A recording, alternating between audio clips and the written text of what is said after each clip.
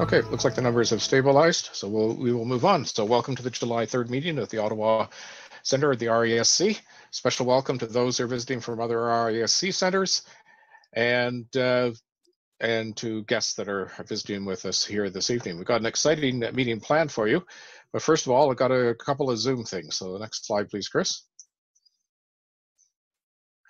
So just a couple little security things here. Sometimes people will sign up for a session and then they will put bad links in the chat and try to encourage other people to click on them. While the chat is open, we're not going to be monitoring it, but if at any point in the chat somebody happens to put a link, a network link in there, please do not click on that for your safety. If you have a question for the presenter, please use the Q&A box.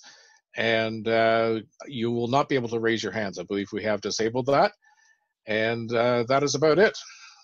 As a participant in this, you will not be able to share video or talk. So the best way to communicate with us is via Q&A. Next slide, please. Okay, so my name's Dave Chisholm. I'm the meeting chair for the local center. I've got a few things up front with myself. So you've got the introduction, 10-minute astronomy news. We had the Ottawa skies for July. I'm really excited to have Jeremy back to tell us how he photographs all the auroras, and make sure you get your questions ready for him. We're doing something a little bit different tonight. I put out a poll to get various tips and tricks, and I have a bunch of different speakers here tonight to share some of their tips and tricks, and I think you'll quite enjoy that. And we got some amazing observations again this evening. We should be done by midnight. No, hopefully we'll be done between 9:30 and 10. That's our target anyways. Okay, next slide, please. Welcome to our new members. We have 29 new members so far in 2020, and in the last month we've had Danielle Fallon, Robert Gagnon, and David Melkin, so welcome. Okay, 10-minute astronomy news. Okay, so next slide, please. Okay, so this article where I extracted this from was originally appeared in Vice USA, and I thought it was quite interesting, some of the things that people come up with. The far side of the moon is a land of quiet mystery because it always faces away from the Earth, all the noisy radio transmissions that we humans blast out never reach the far side of the moon. Scientists have dreamed of capitalizing on this unique radio silence for decades, and NASA has now brought that vision one step closer to reality by funding a proposal to build a radio telescope inside a crater on the far side of the moon. The proposed observatory would be 1 kilometer in diameter, making it the largest failed aperture radio telescope in our solar system, according to the NASA abstract about the concept. Called the Lunar Crater Radio Telescope, or the LCRT, the proposal is the brainchild of Saptarshi Bandyopadhyay, a robotics technologist at NASA's Jet Propulsion Laboratory. Last April, LCRT was selected for initial phase 1 funding by NASA of $125,000 through their NASA Innovative Advanced Concepts program, which aims to explore advanced far future technologies. LCRT is still in its very early stages of development, said Bandyopadhyay in an email, noting that the objective of phase 1 is to study the feasibility of the concept. We'll be mostly focusing on the mechanical design of the LCRT, searching for suitable craters on the moon, and comparing the performance of LCRT against other ideas that have been proposed in literature. Bandyopadhyay envisions building the LCRT in a crater that measures about 3 to 5 kilometers in diameter. The telescope's wire mesh scaffolding would be delivered and erected by wall-climbing robots, such as NASA's dual-axle rovers, which would be capable of scaling the vertical slopes of the crater. So I'm going to show you a couple of slides of what his concept is. First of all, these are the NASA dual-axle rovers. There's 4 wheels on here. This is just sort of a side view. Top picture shows you it in its standing and moving position, and then in its anchor position at the bottom. The wheels have got a fairly deep teeth so that they can climb up and down the craters fairly easily. Next slide. So the idea is that they would deploy 2 packages to the moon, One would be into the center of the crater, and the other one would be at the top of the crater, which would contain the dual axle rovers. Next slide. So when the lander arrives, it then deploys guide wires. You'll see on this picture here that there's some red ones and some blue ones. So the red ones will contain the receiver that's going to be hanging over the top of the crater, and the blue ones are each attached to wire mesh. So next one. So the dual axle rovers descend into the crater, grab the wire, and then pull it back up to the top, as per the next slide. There they're showing them pulling up the mesh. And then finally, the next slide. This is what it looks like when it's fully put together. So the LCRT would be a filled aperture radio telescope or a spherical reflector, meaning that it uses one full dish to collect radio data as opposed to radio arrays that are made of many network dishes. Currently, the largest filled aperture radio telescope ever built is the 500-meter aperture spherical radio telescope called FAST in southwest China. LCRT would be twice as big as FAST and would have a much more conducive environment for radio astronomy. Not only would this telescope avoid all the radio interference produced by humans, it would also be observing the universe without the veil of an atmosphere. Earth's atmosphere is quite useful for keeping us all alive, but also blocks many wavelengths of light from reaching ground-based observatories, including low-frequency wavelengths that exceed 10 meters. An ultra-long-wave radio telescope on the far side of the moon has a tremendous advantage compared to Earth-based and Earth-orbiting telescopes, Bandyopadhyay said in his proposed abstract. The LCRT could enable tremendous scientific discoveries in the field of cosmology by observing the early universe in the 10 to 50 meter wavelength band, that's the 6 to 30 megahertz frequency bands, which has not been explored by humans to date. In particular, the telescope could shed new light on the mysterious processes that occurred more than 13 billion years ago as the first stars in the universe were being born. It could also examine fine details about exoplanets that orbit other stars. While these science goals are extremely exciting, Bandyopadhyay also looks forward to the engineering challenges inherent in such an ambitious concept. As a roboticist, I'm personally most interested in enabling such science measurements using the best robotics technologies available to us. In addition to the LCRT, NASA also granted initial funding to more than a dozen other futuristic missions, including swarms of gravity hoppers that could explore small celestial bodies and an antimatter braking system for interstellar travel. So that's our 10-minute astronomy news. Moving on, we're going to look at the Ottawa skies for July. So next slide, please. Okay, so here are the moon phases. We have a full moon. Full moon is tonight. There we go. This is known as the full buck moon because the male buck deer would begin to grow their antlers at this time of the year. So also, this moon has also been known as the full thunder moon and the full hay moon. Next slide. Okay, so we have two comets that we have up there right now. We have Comet Neowise, which is a retrograde comet with a near parabolic orbit. It was discovered on March the 27th by the Neowise Space Telescope. It will pass closest to the Sun on July the 3rd, so it's already done that. As of the 10th of June, it was magnitude 7, and if it survives perihelion, that's its closest approach to the Sun, it's expected to be visible to the naked eye in July. The comet will be less than 20 degrees from the Sun from the 11th of June until the 9th of July, so it's very difficult to see right now. Closest approach to the Earth will be on the 23rd of July at a distance of 0.69 astronomical units. It's best visible in the dawn above the northeast horizon after the July 4th, and it could reach magnitude 1 at that point. It is, however, very low in the horizon. Okay, the next one. So Comet Lemon, this is a new one that I just found out about. It makes its initial appearance low in the western sky around July 4th in sextants, and gradually ascends, crossing the rich Virgo cluster of galaxies at mid-month before reaching Coma Berenices at month end. The comet passed perihelion on June the 18th and swung closest to the Earth at 124 million kilometers on June the 29th. This one has been mostly visible in the southern hemisphere, so it's just getting up north now. Like Neowise, it will slowly fade, dimming by about 1.5 5 magnitudes during July. This is a map of where this is. For those of you who are on our distribution list, this will be in Astronotes. So you'll be able to look back at this. Next slide, please.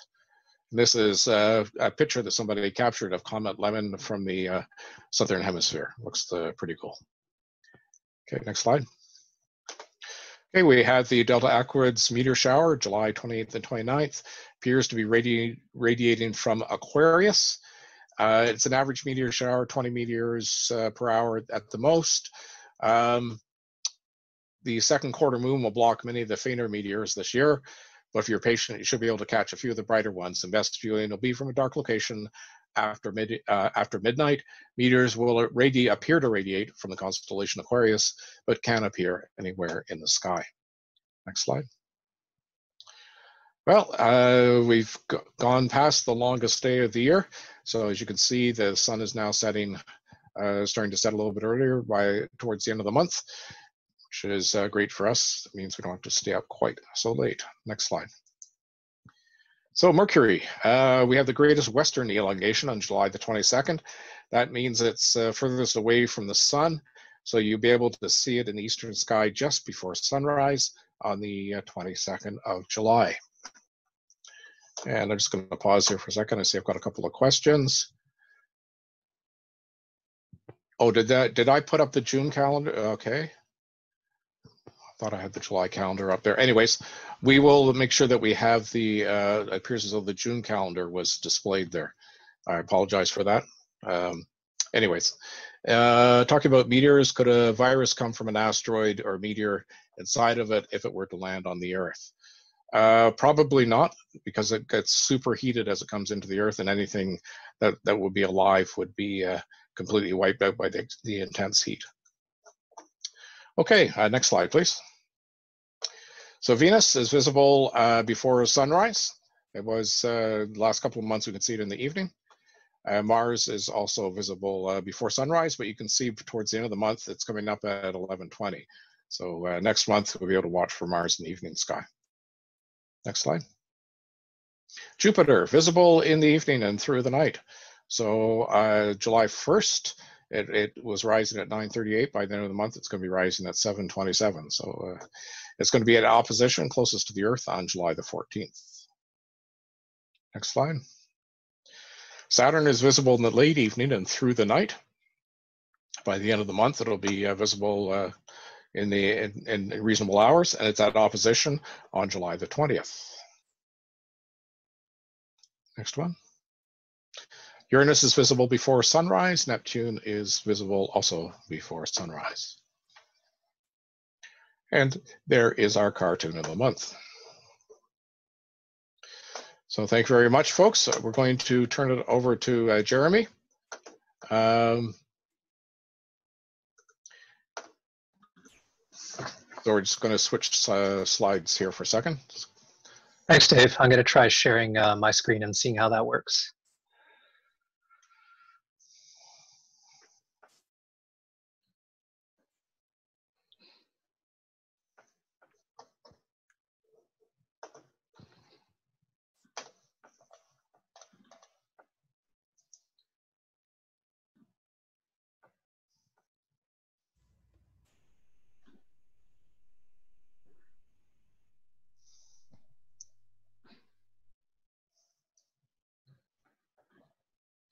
Okay, I'm just going through sharing. I just put it on the newest version of Mac OS, and it is very security conscious. So I'm just having to click a few soul-searching questions from the OS about sharing my screen here.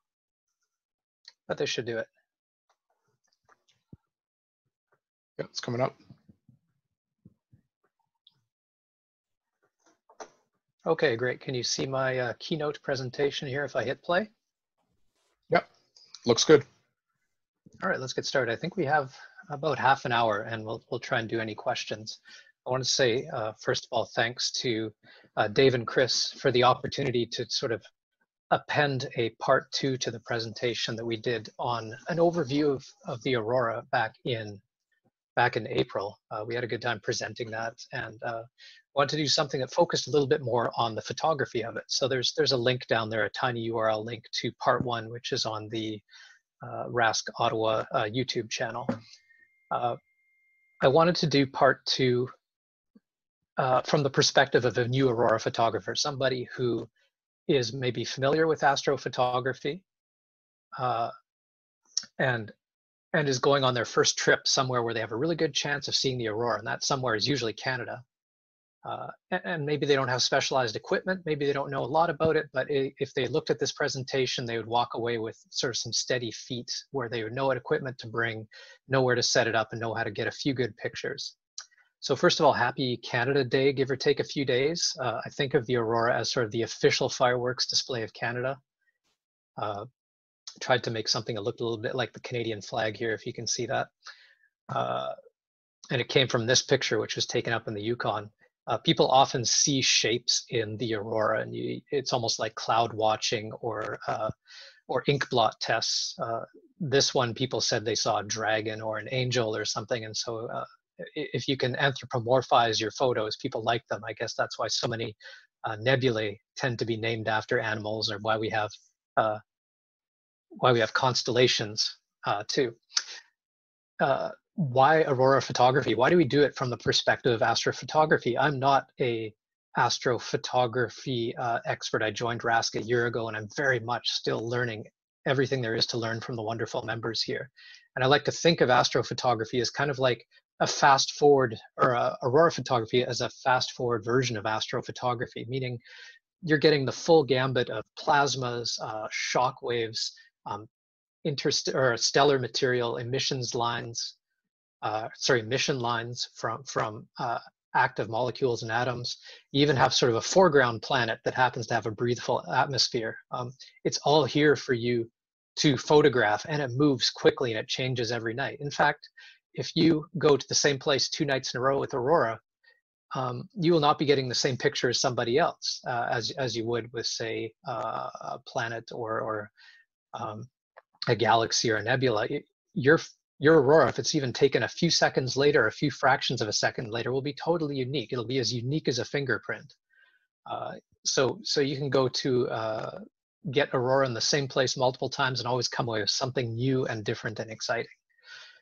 And finally, there's not a big barrier to entry for equipment, especially these days with the very good cameras, the very good sensors, the very good entry-level lenses. You probably, if you are somewhat of a photography enthusiast, already have great enough equipment. And even this past year, people have been taking a lot of photos with the new photo modes on, or the new night mode on the latest iPhones and other Android phones. They can do pretty good night photography of the Aurora. Finally, Canada is kind of one of the capitals of Aurora. There's some great locations here, and international travel might be a bit hard for the next while. So why not stick around Canada and try an Aurora photography vacation? Now, Aurora photography, because everything moves so fast, is kind of a hybrid. There is astrophotography in that you're out in the dark with a camera, and you really need to know your camera inside and out. It also means quite a bit of planning. You need to know where the buttons are. You need to have your headlamp ready. You need to not be tripping over your coffee that you set down just next to you, especially early in the evening when it's still warm. It's also like landscape photography. The Aurora, you're not shooting a particular easily recognizable planet or galaxy or nebula. What you're shooting is going to be unique. And therefore, what you want to have is an anchored foreground that people can relate to, really brings them into the picture. And for that reason, it is like landscape photography, and you have to be conscious of composition, of trees, of lakes, of grass, of mountains, of old barns, and really think about putting people in a place in this sort of alien set of light they're otherwise looking at. Finally, it's like wildlife photography. It is going to move fast after hours of waiting. And it's a bit unpredictable too. You can be there on the right night, but you don't know what direction necessarily it's going to come out.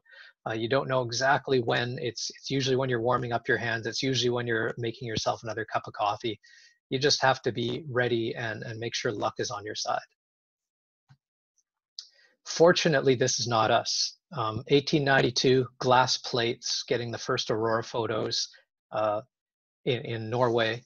And even in 1953, the first color photos were done on large 4x5 medium format cameras, and the ISO values and the lens capabilities were not there to get great photos like we can now.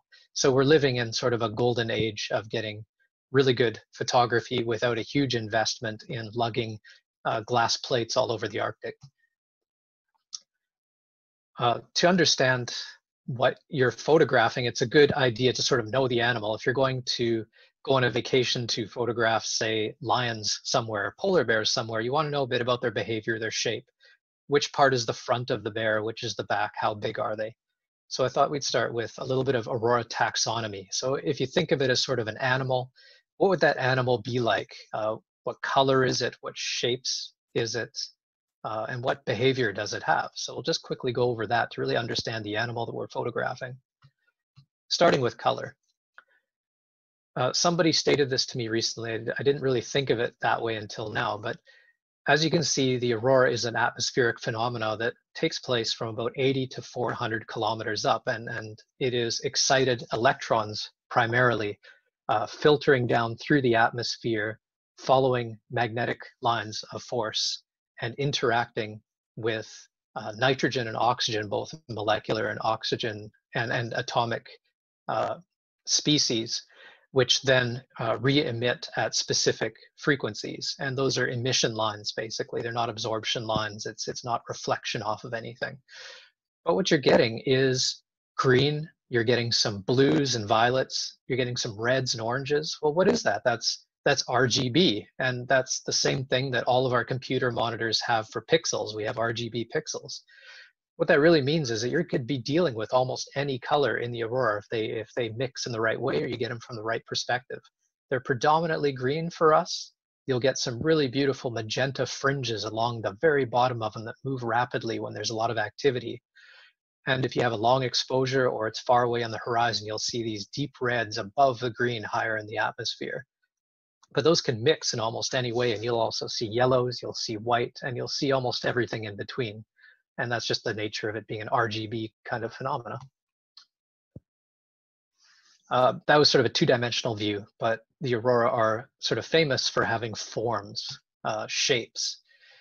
And the sort of basic building block of the shape of the aurora is the curtain. You can think of this as a straight, very long curtain, and it's not quite understood why electrons filter down through the atmosphere in this curtain shape. It's not quite solved. It's open research question.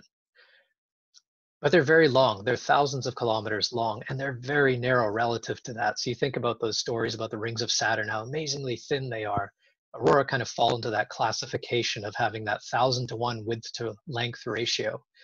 And aurora curtain is very thin, and when it's very quiet, it doesn't have a lot of undulations into it.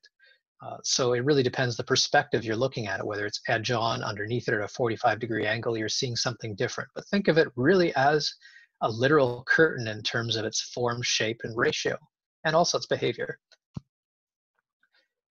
These curtains are made of charged particles, and they self-interact within the sort of electromagnetic situation that they're in as they come down through the atmosphere.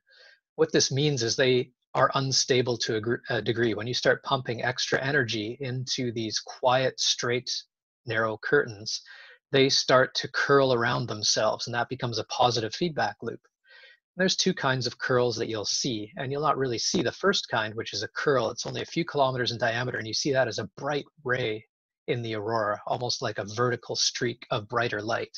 So think of it like a kink in the curtain. And there's also a bigger species that's this spiral where it starts to spiral in on itself. And those you can really see because they can be 1,000 kilometers across.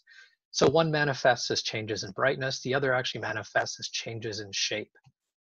Here's an example of one of those, actually both of those phenomena, where you see sort of bright rays throughout this image. You're seeing those smaller curls a few kilometers across that come and dissipate very rapidly. And this large curl or this large spiral is that second kind that's over 1,000 kilometers across. I caught this in in the Yukon, and was just amazed at how well this represented the diagrams you see in the books. It's not often you see that sort of ideal shape.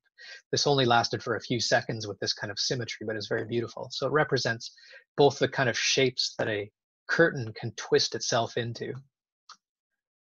Finally, think of it as a curtain blowing in the wind. They do wrinkle onto each other with extra energy, almost like a river. If you imagine a river over thousands of years or hundreds of years, it creates meanders and it piles up on itself. The aurora curtains will do that too over the course of seconds and minutes. When you're looking right under them, you'll see these sort of curtains pile up on themselves, just like you were standing under a real curtain. When you're looking straight up at them, they seem to emanate everywhere from the magnetic zenith, and those are called corona, like a crown, because it feels like you're wearing a crown of light as it comes down all around you. So if you're directly under the aurora, you really have this amazing perspective right over your head, and that's why so many aurora chasers go up to where they can see the aurora right overhead as opposed to a phenomena on the horizon. Finally, in the early morning especially, you'll get diffuse aurora. This is when the curtains, I've heard it described as the curtains are kind of ragged and have torn up. So you could almost imagine this picture of early morning diffuse aurora. They're kind of like little fragments that have been pushed and pulled all around, and they're no longer connected anymore. Sometimes these will pulse as well, and you'll see pulsing aurora, where the whole sky will kind of like zebra stripes or like a octopus or a cuttlefish almost pulsate in unison. It's very beautiful, and it's because it's diffuse, you can also get a lot of stars in the background too, because it's not this bright, overwhelming phenomena. So that's the taxonomy. Those are the forms you'll see: the straight curtains, the curling curtains, and this diffuse breakup. And there's other kinds too that you may have heard of, like Steve, and most recently the Dunes aurora, which I won't touch on too much here. We're talking about sort of the main forms that you'll see most often. Finally, you want to know an animal's behavior. So what is the behavior of the aurora?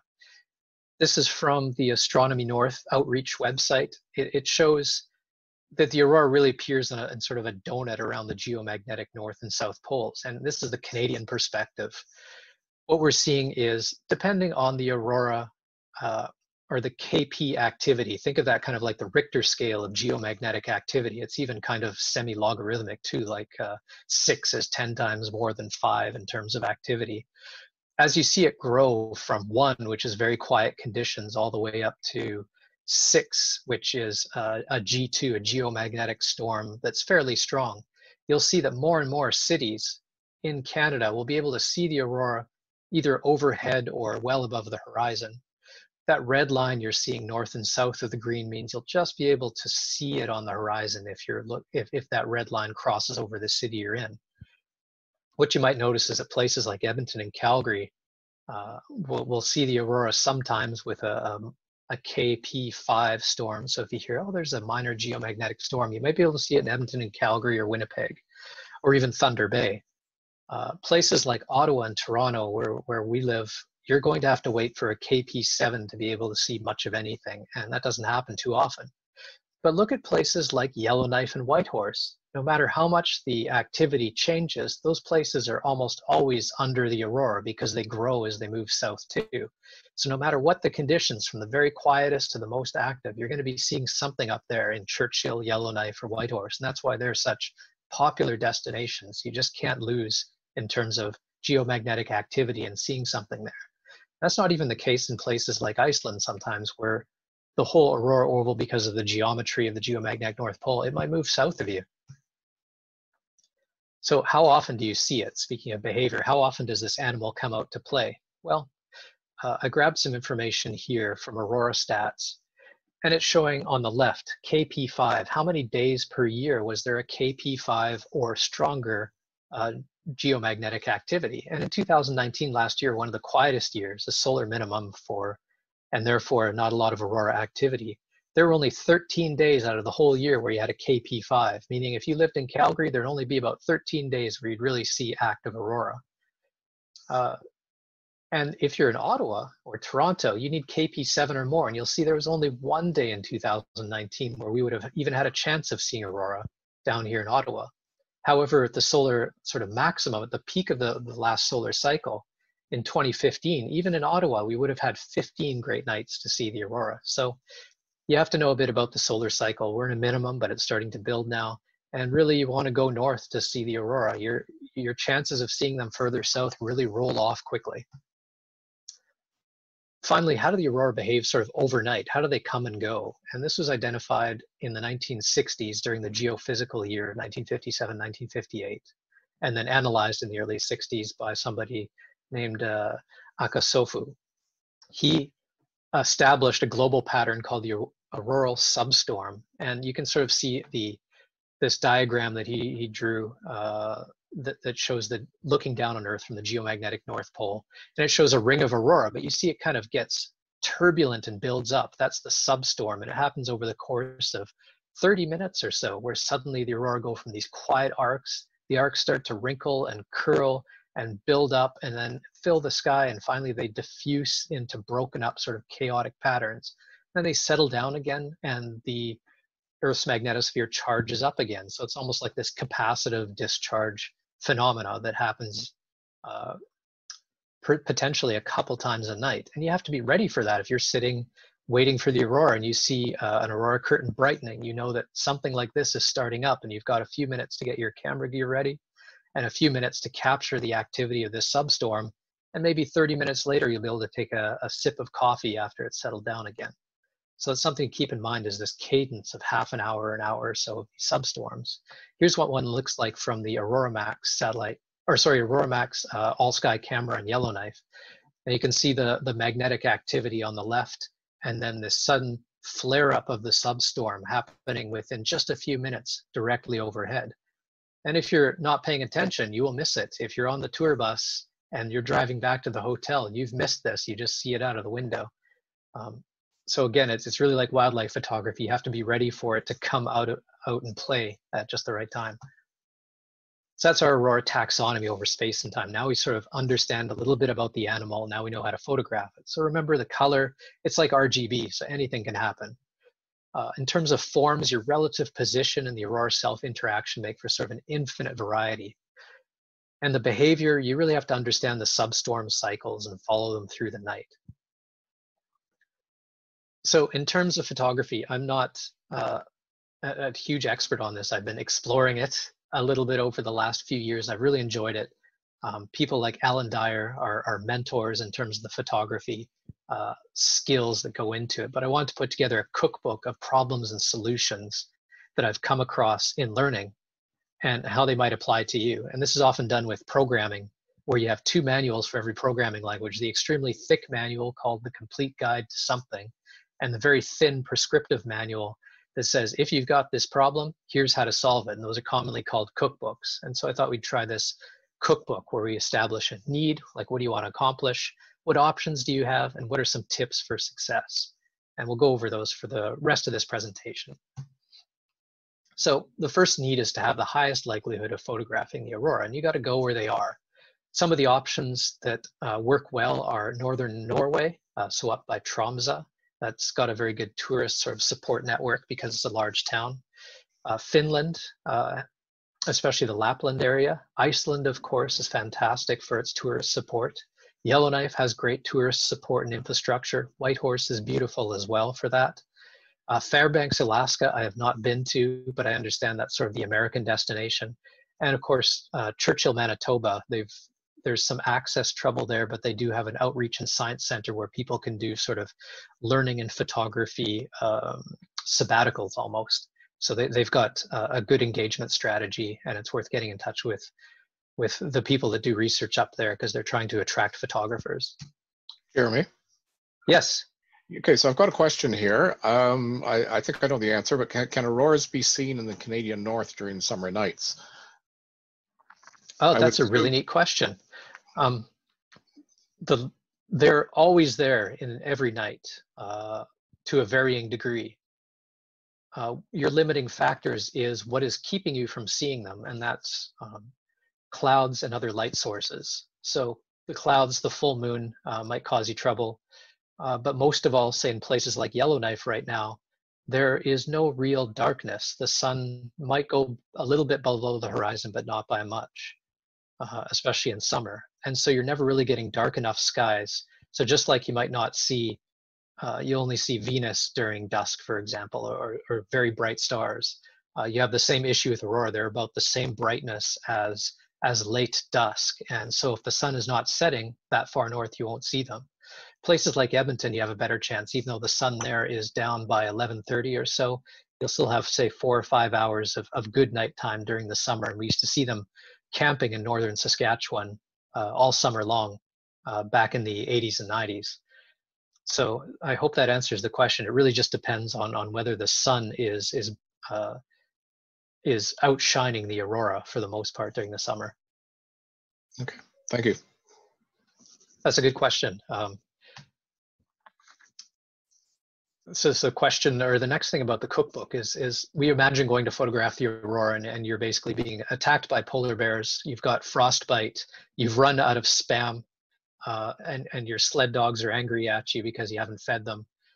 That kind of, Northern Explorer perspective doesn't necessarily hold. You do not have to be freezing to death. You can be having a really good time. And maybe this sort of answers that question as well. From August to October in places like Yellowknife and Whitehorse, it is beautiful camping weather. There's no bugs. It maybe gets down to 0 degrees or 5 degrees at night. There's magnificent lakes to catch a reflection off of. Iceland, it never really gets, because it's coastal and you're usually just off the coast, you're always around 0 degrees or 5 degrees at that time. And during the summer months, it's even warmer. So those shoulder seasons of March through May or August through October in these areas really works well if you don't want to worry about freezing and bringing a lot of clothing, and you just want to enjoy hours of photography where you can do a few jumping jacks and stay warm. Tromsø, Norway is also influenced by the warm currents from the ocean, so it also stays right around 0 all through winter. So those are very comfortable, beautiful places to go. And you of course have all the access to the water to see these great reflections and great coastline too. There's some tips about seeing the aurora, and that is you got to respect probability here. Unlike, they do not obey Newtonian mechanics. We can't predict where they're going to be except for the probabilistics of weather, and sometimes the forecast is just wrong. A lot of the stereotype you see on Instagram is people waiting for the aurora to come out and then proposing to their loved one under the aurora. Well, if you go to a place where there's only a 25% chance of seeing it within 7 nights, you have, during your visit of 1 week, 87% chance of successfully proposing to your loved one during that time. And if you're, I don't know, the other slide is my pun on proposing under the aurora. If you're making an executive presentation, you wouldn't want to build your entire vacation to go see the aurora under the premise that you're going to see the aurora. You might come away very disappointed. You should make sure that you've researched your destination. You have a lot of other bucket list items to do, whether it's trying sled dogging, ice fishing, hiking, exploring, seeing some of the local cuisine, meeting the local people and artists. Don't go there thinking that it's going to be 100% success, because there's a whole industry about managing expectations around the aurora, and don't be taken in by the fact that if I go north, I'll definitely see it. That's marketing, and you have to really understand the probabilities and make sure that you plan a whole event, and the aurora should just be a great part of it. But certainly, if you don't see them, don't be disappointed. So let's talk about how you do maximize those chances. Fortunately, the world of apps is very dense with capability for you to see 28 days ahead, to see 3 days ahead, to see an hour ahead, and to see real time. Your need is really to know when the aurora when the geomagnetic activity is going to be up to see the aurora. I use an app called Space Weather Live, which is free. It's made by enthusiasts. It's got a lot of interpretive information in it, and I consider it my go-to, because once you get used to looking for the patterns to see when the aurora are emerging, you can map it all the way down to real time. And I won't get into the details of it because there's so much helpful information on the app. But really, it's your dashboard, your eyes and ears into what's happening in the magnetosphere, and knowing when the aurora are going to be coming up, from 28 days down to 3 days down to real time. The other thing is the aurora above the clouds, of course. So you really want to understand what's going on with the clouds. I use the Windy app, which is predominantly for outdoor sports. I think it originally started for sailors and for wind kite surfers, but I'm not sure of that for sure. It's very good for finding holes in clouds, and it does have a lot of models in it for predicting cloud that you can switch between, and you can see the most pessimistic to the most optimistic, because quite often you're looking for holes in the cloud with aurora and saying, can I drive 20 kilometers east and catch the aurora? If so, I'm going to try it. We're going to all get in the car and we're going to drive that distance to find that hole in the clouds. And your success can very much depend on coming all the way to some place like Iceland and then just driving that last 5 kilometers. People think of aurora photography equals equipment, or just about any hobby, as being equivalent to the equipment. I don't want to focus on that too much, because the equipment is also good. In the end, you want an interchangeable lens camera to really have success. And the two tiers of pricing that I've seen the most often are full frame, meaning a 35 millimeter sensor on the camera, and APS-C, which is about half the surface area. And with half the surface area, you get a little bit more noise in your images, perhaps. But your lenses get smaller, your bodies get smaller, the weight of your rig gets smaller. Everything shrinks by a really convenient amount, and it's worth trading that stop of noise, meaning just a little bit of visible noise, for getting that extra bit of portability. My big cameras I never bring around with me except when I'm going for aurora photography. I almost always reach for the small, compact ones. And it's always something to keep in mind. Your camera isn't just going to be for aurora photography. If it just sits in the drawer and it's dedicated, it's not really doing much. So, and it's also half the price, of course. All your glass, all your lenses are going to be much cheaper and smaller. And everything about it is just going to scale down in a nice way. So here's sort of my kit laid out on a table. You'll see a passport, hand warmers, coffee, chargers, an intervalometer, a good tripod, headphones to listen to music, lots of chocolate to keep your calories and body temperature up, and 2 cameras, a small one for portability, and then the big one with its giant lens. And we'll go over some of these components here. So if you need a compact travel camera and you want good image quality for night photography and a reasonable price and plenty of lenses, you really can't go wrong with any of the big name APS-C camera bodies. And that APS-C is just the terminology for the size of the sensor. And you just make sure it has a lens mount where you can put different lenses on it. It's just a great middle ground for price performance. Fuji makes incredible cameras. The Canon EOS M50 I really like using in the top right. Sony makes some of the best sensors in terms of signal to noise ratio in the lower left, like the A6000 series. And Nikon, they're just used to building cameras that work so well in harsh conditions, and everything from their beginner 5000 series on up is just ergonomically fantastic for people to use. There's a need to shoot all evening. You're going to be out all night and you're going to take 500 or 1,000 images with Aurora because they move so much and you really want to capture that motion. You never know what's coming next. So think of this as doing a lot of intervalometer photography, and you're going to want to not have your batteries run out or freeze. For me, that means keeping multiple batteries in warm places. You don't keep them in someplace cold because lithium-ion batteries and the cold just do not mix. They can stay warm if they're running in your camera. You don't turn off your camera. But the other ones you keep in your pocket, your warmest pocket that you have inside your jacket. Outside pockets aren't warm enough. You might want to use really big battery packs or external battery packs. And quite frankly, you might want to get lots of hockey tape. I have pink shown here because black hockey tape is invisible at night. And you're going to want to tape those little hot pockets that you can buy for the inside of your gloves and boots to the parts of the camera where the batteries are. And that's just extra insurance to keep all of that warm. And generally that really comes into play when you're getting below minus 15 or minus 20 degrees. But even so, you want to keep your battery life as high as you can, because a lot of tripods, it's hard to change the battery when the camera's on the tripod. So those are some options for power.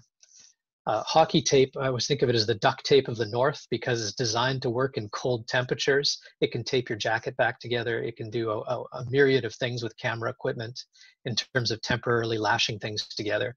So yeah, hockey tape definitely is a good Canadian solution to photography situations in the field. You're going to need to attach something to the lens. So the need here is you really want to capture a wide swath of sky because so much is happening. It's a wide angle lens as wide as you can get.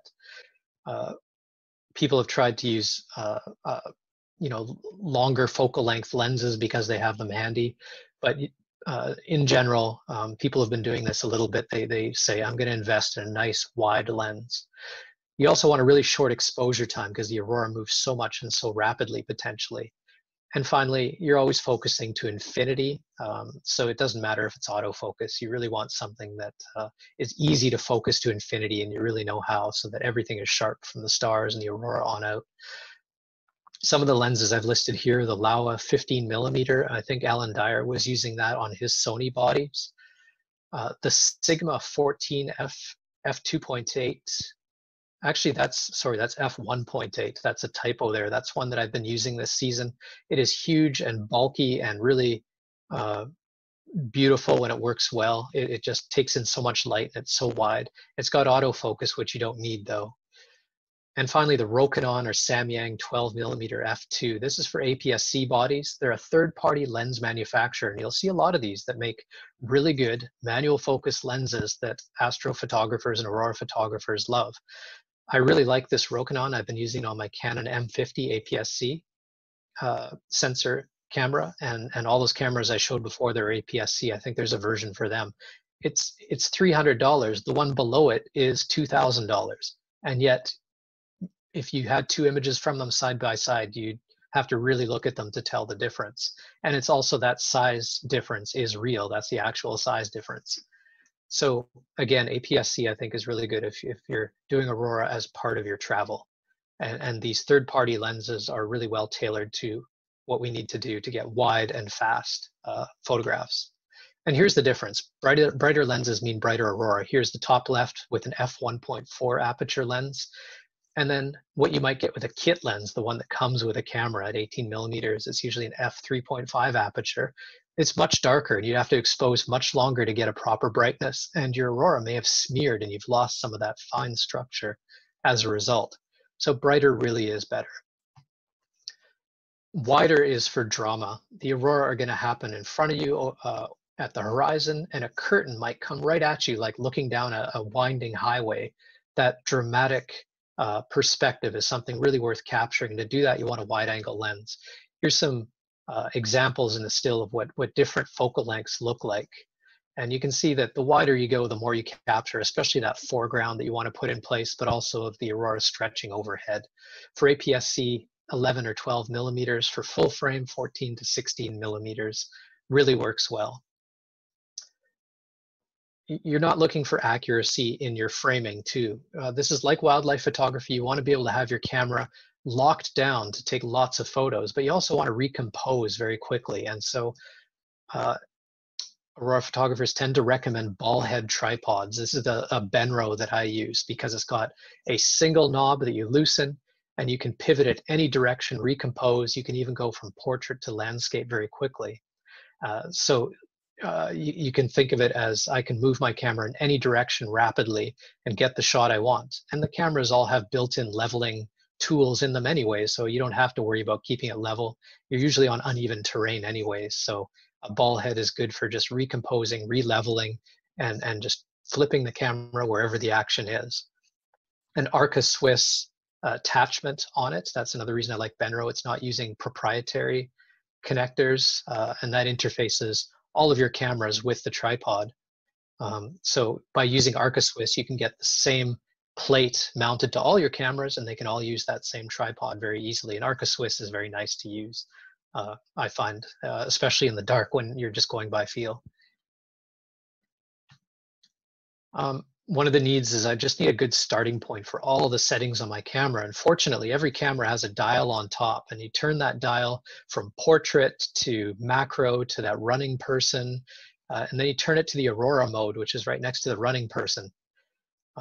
Unfortunately, that's not the case. There is no Aurora mode for cameras like there is for sports or for portraits or anything, but we can set up a camera to be like that.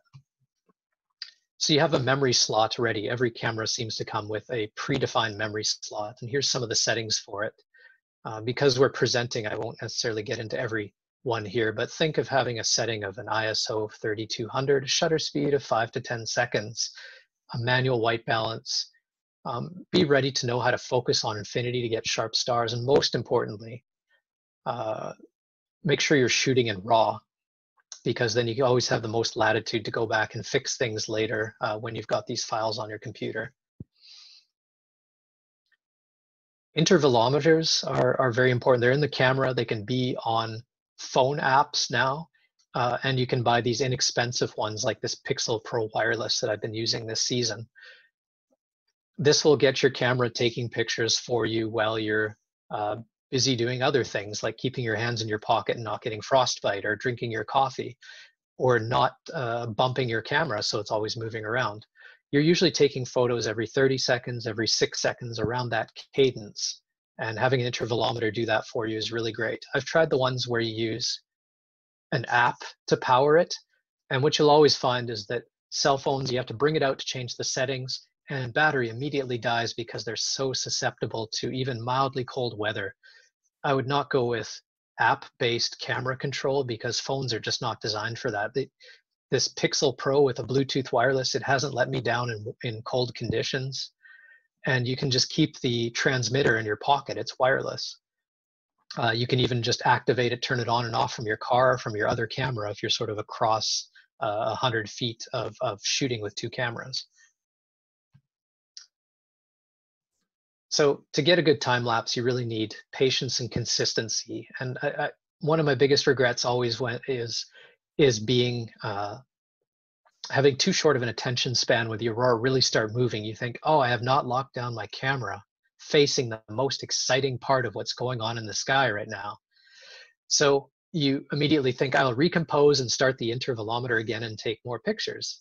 If you've got that mentality, you'll go back and look at your files, and you'll see one file where you're setting up and the camera was jiggling, then a couple photos of say some motion, that the foreground looks the same and the background's moving and it looks really neat.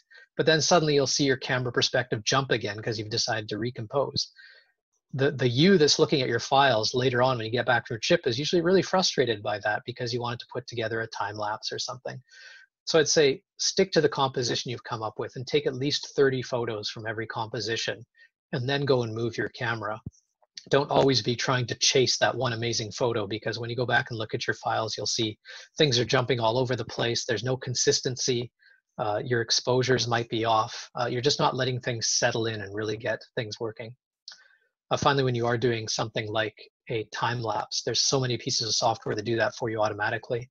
Just make sure that you use a simple crossfade between the images to get the best apparent motion. Don't try and use anything like some of their fancy AI interpolation, because you'll start to see stars jumping everywhere and foreground objects sort of undulating. That's optical flow and AI based methods. You stick to simple crossfade, and that works best because so much is staying still except for the Aurora.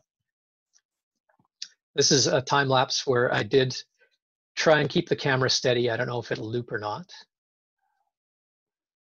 I'll just try and get it to replay or loop or something here.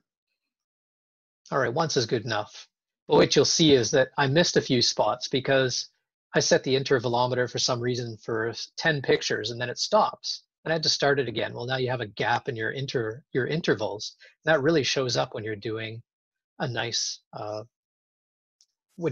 time lapse. So make sure you've got your intervalometer set up to take 999 photos. Don't set it to say take 30 and stop, because you don't want to have that gap in the motion. Is the Aurora out right now? Is the sky reasonably clear? Can I just sort of armchair Aurora chase? That's something you do when you're not traveling for them. Fortunately, there's a lot of armchair Aurora chasing that can be done. Aurora Max camera and Yellowknife is one of my favorites. The Live Aurora Network is a group of enthusiasts putting A7 cameras feeding video into an app and also online. And they're located all over Norway, Iceland, and I think they're moving to Yellowknife and Alaska as well. It's an amazing setup they have for seeing things live. Aurora Notify has links to all the Aurora cams that are out there, and I wrote something called the Keogram Explorer that takes the historical database of Aurora Max imagery and lets you explore it, so you can really get a feel for those patterns of substorms that we talked about earlier and get a feel for how the animal of the Aurora behaves. And so when you do go photograph them, you can understand what's going on. If you need community, there's the Alberta Aurora Chasers Facebook group and the Aurora Borealis notification group based out of Alaska, I believe, and the Aurorasaurus citizen science group. They're great communities. They're always willing to answer questions. There's a lot of members all over the world. Some books that you might want to read if you're the kind of person that really wants the travel book. I'd say check out the Amazing Sky Alan Dyer blog posts. He does a lot of trip reports, talks about equipment and technique. One of his trip reports was on the presentations he does well on a cruise ship on the west coast of Norway. Just amazing stuff, and very inspiring and very, very clear outreach. The Aurora Watcher's Handbook is out of print, but quite honestly, it is the deepest view into how to understand the Aurora and get good photos of them that I've seen. And Melanie Windridge's book about the Aurora and the people that see them is just a neat storytelling event. It's worth bringing with you on your trip because you'll feel sort of immersed in the culture and the science. I don't know how much more time we have, Dave. We're getting tight. I do have two questions that have come up. First one is, what ISO do you recommend? Are you going to be coming to that? Like, yeah, I noticed you mentioned 3200, but yeah, the good thing about cameras now is that for the most part, the sensors are ISO invariant, and all that means is that ISO doesn't mean what it used to. You're not trading off noise to get brighter images. If you take a picture and you underexpose it in ISO 800, if you go and boost that and make it brighter later on in Photoshop or Adobe Camera Raw with the raw image, you will be able to recover the same as if you'd shot at ISO 3200 while you were there. And there's a lot more nuance to it without getting into it, but I usually shoot it around ISO 1600 or 3200, and then I just don't worry about it. If you go higher than that, you get out of that realm where the camera really works in its best signal to noise ratio. And if you get too far below that, you're really just not seeing the photos practically on the viewfinder. So 1600, 3200 seems to work well. And if you're shooting video, you might want to go higher than that. And fortunately, the sensors are so good, there's a lot of forgiveness there in post, in say Camera Raw. So I hope that answers the question. Okay, thank you. And then the other one is, what causes auroras on Jupiter and Saturn? The same thing that causes them on Earth. And I guess that's just a huge area of research. You can think of the aurora as sort of the footprint of solar, of space weather, of the connection between all the planets and the sun. That's an area still under a lot of research right now, but effectively the mechanism is similar. I understand on Jupiter, though, that some of the aurora are actually caused by a different set of particles. That's not completely understood. But effectively, any planet that has an atmosphere and a significant magnetic field in the solar system has been witnessed to have aurora. And please correct me on that if I'm misstating that. I read it recently. But yeah, if the solar wind makes it to your planet and it can interact with its magnetosphere and then send energetic electrons down into its atmosphere, you will get some type of aurora. They're not going to be the green ones we see because of the atmosphere and the electron energies. Everything's going to be different. But they are there and they have been photographed, and it's worth checking, say, NASA astronomy photo of the day for some really good pictures of that. Okay, so if you could wrap up in the next 5 or 10, that would be great. Sure, I'll wrap up in the next 5 minutes. When you're going up to take pictures of the aurora, there's 2 ways of doing it: on your own and with a sort of turnkey tour group. I usually go out on my own. You rent a really good car and use it as a home base. You book that car well ahead, especially in places like the Yukon and Yellowknife, and you don't get yourself in trouble. I remember standing in line behind somebody who brought back their rental car. It was upside down in a ditch. Fortunately, they had paid the full insurance, so they just said, "Thank you, I'm going to go and get on the plane now and go home." That was quite the adventure. So make sure you know your insurance, make sure you know the safe spots to park, especially if you're pulling off somewhere going on an ice highway like this one in Yellowknife. You don't want to get your car stuck. You don't want to get in over your head.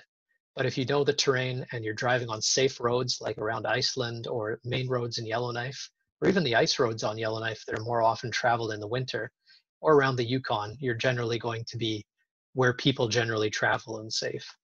And you can really use that opportunity to explore on your own. If you want a turnkey sort of event, you really want to go to an Aurora lodge or something like that, or go on a one-night Aurora excursion. And you'll get hot chocolate. They'll even give you matching North Face coats. You'll have great interpreters telling great stories. A lot of the best Aurora photographers also moonlight as storytellers and interpreters for these outfits. But the tip here is that reputation really matters. The Aurora has exploded in terms of being a tourist destination, and there's a lot of sort of fly-by-night operations. So make sure you do your research and go with the big, well-known operations. Don't try and save a few bucks, and just enjoy that experience of being someplace where there's a nice lodge, lots of hot chocolate, and lots of interpreters. Sharp focus is a huge problem with everybody all the time. It's like the universal problem of photons, as far as I know. I saw this tip here. They're actually using the spherochromaticism of stars in the corners of images, especially wide-angle lenses, to establish whether you focus properly. What you're really doing is you just want to zoom in with digital zoom and focus manually, and maybe even tape off your focus ring when you got your focus figured out, because it's terrible to come back and have all your Aurora photos a little out of focus. Don't ever rely on autofocus, of course. This answers the question about ISO levels, but yeah, ISO 16 to 3200 works well. And as demonstrated in the left frame there, there's a lot of buttons on your camera. Know them in the dark. Make sure to turn off your red headlamp when you start taking exposures. I've ruined a lot of photos by not noticing my red headlamp was still on. Here's some examples of exposure times. On the right, you have Yellowknife with bright, fast Aurora. You're shooting at ISO 3200, 1 to 4 seconds maybe, because everything's moving quickly and that gets you a good exposure. You want the slowest or the fastest shutter speed that gets you good exposure, because you want all that fine structure. If they're very diffuse, you can go up to 15 to 30 seconds and catch things like the Milky Way and Andromeda, like in that Iceland photo in the middle. And if they're moving in between there, then you want to shoot in between there, 5 to 15 seconds, like in the image on the left. If you want your images to have maximum impact, you really have to be willing to crop them. You're shooting with a wide-angle lens, and wide-angle lenses are notorious for catching a lot of stuff that you don't want them to, or getting the perspective wrong. Like, look at this Leaning Tower of Pisa lighthouse that I got in Iceland. You can crop that, you can fix the verticality of it, and yes, you lose a lot of your image as shown here, but you gain a lot more impact. Finally, printing is really worth doing with Aurora photos. Don't just keep them on your computer. And if you're printing them, try something like a polar pearl metallic print paper. These are the ones that are very sort of metallic and iridescent when you see them. And they really make the colors pop. A lot of people use dye-infused ink on aluminum. Those are those print services that provide those for you. Don't do those yourself. Just make sure you really follow their print profiles, especially if you're sending away. Otherwise, you might be disappointed that they come back too dark or too clipped on the highlights when you get them back. So yeah, like any printing, talk to your doctor or print professional before starting with that. And if you're doing video, you're really going to be pushing your ISO up to even 50,000 and dragging your shutter down to 1/12 or 1/24 of a second. Alan Dyer has a great article on his setup for Sony A7s. It's possible to do, and it's really worth trying to spend a part of the night capturing some of that fast motion if you really see some of that fast motion happening. I think we should probably wrap it up. There's more here, but we can always provide a link to the rest of this presentation here. The summary here is just make sure to shoot raw. That's the big thing you take away with. And make sure that you try things like panoramas. Try doing a 360-degree panorama and really capture the whole sky. And don't go and post-process too much, as some people do, like on the right, their Aurora photos. Try and get something like the middle ground that's subtle and realistic, and don't do something that you're trying to make everything pop and go crazy like it was psychedelic. It's a really subtle phenomena. It can be wildly bright too. And just be honest with the phenomena and with what you saw, and try and recreate the memory that you had when you're doing post-processing in Camera Raw or Photoshop or Lightroom.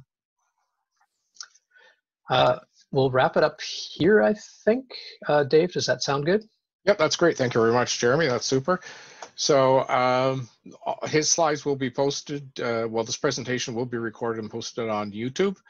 Unfortunately, our live stream didn't work tonight. YouTube reset all our account settings, and as a result, you have to wait 24 hours for things to come back up. So I'm sorry about that. But great presentation, Jeremy. And so if you can unshare your screen, I'll get Chris to share his. We're going to go to our Over the Break M&M challenge. You are on your dual screens. There we go. Okay. So next slide then, please. Okay, so we have 2 images here, and we're going to take a 5-minute bio break. So we'll be back at 8:45, and see if you can guess what these 2 images are. Okay, so we'll see you in 5 minutes.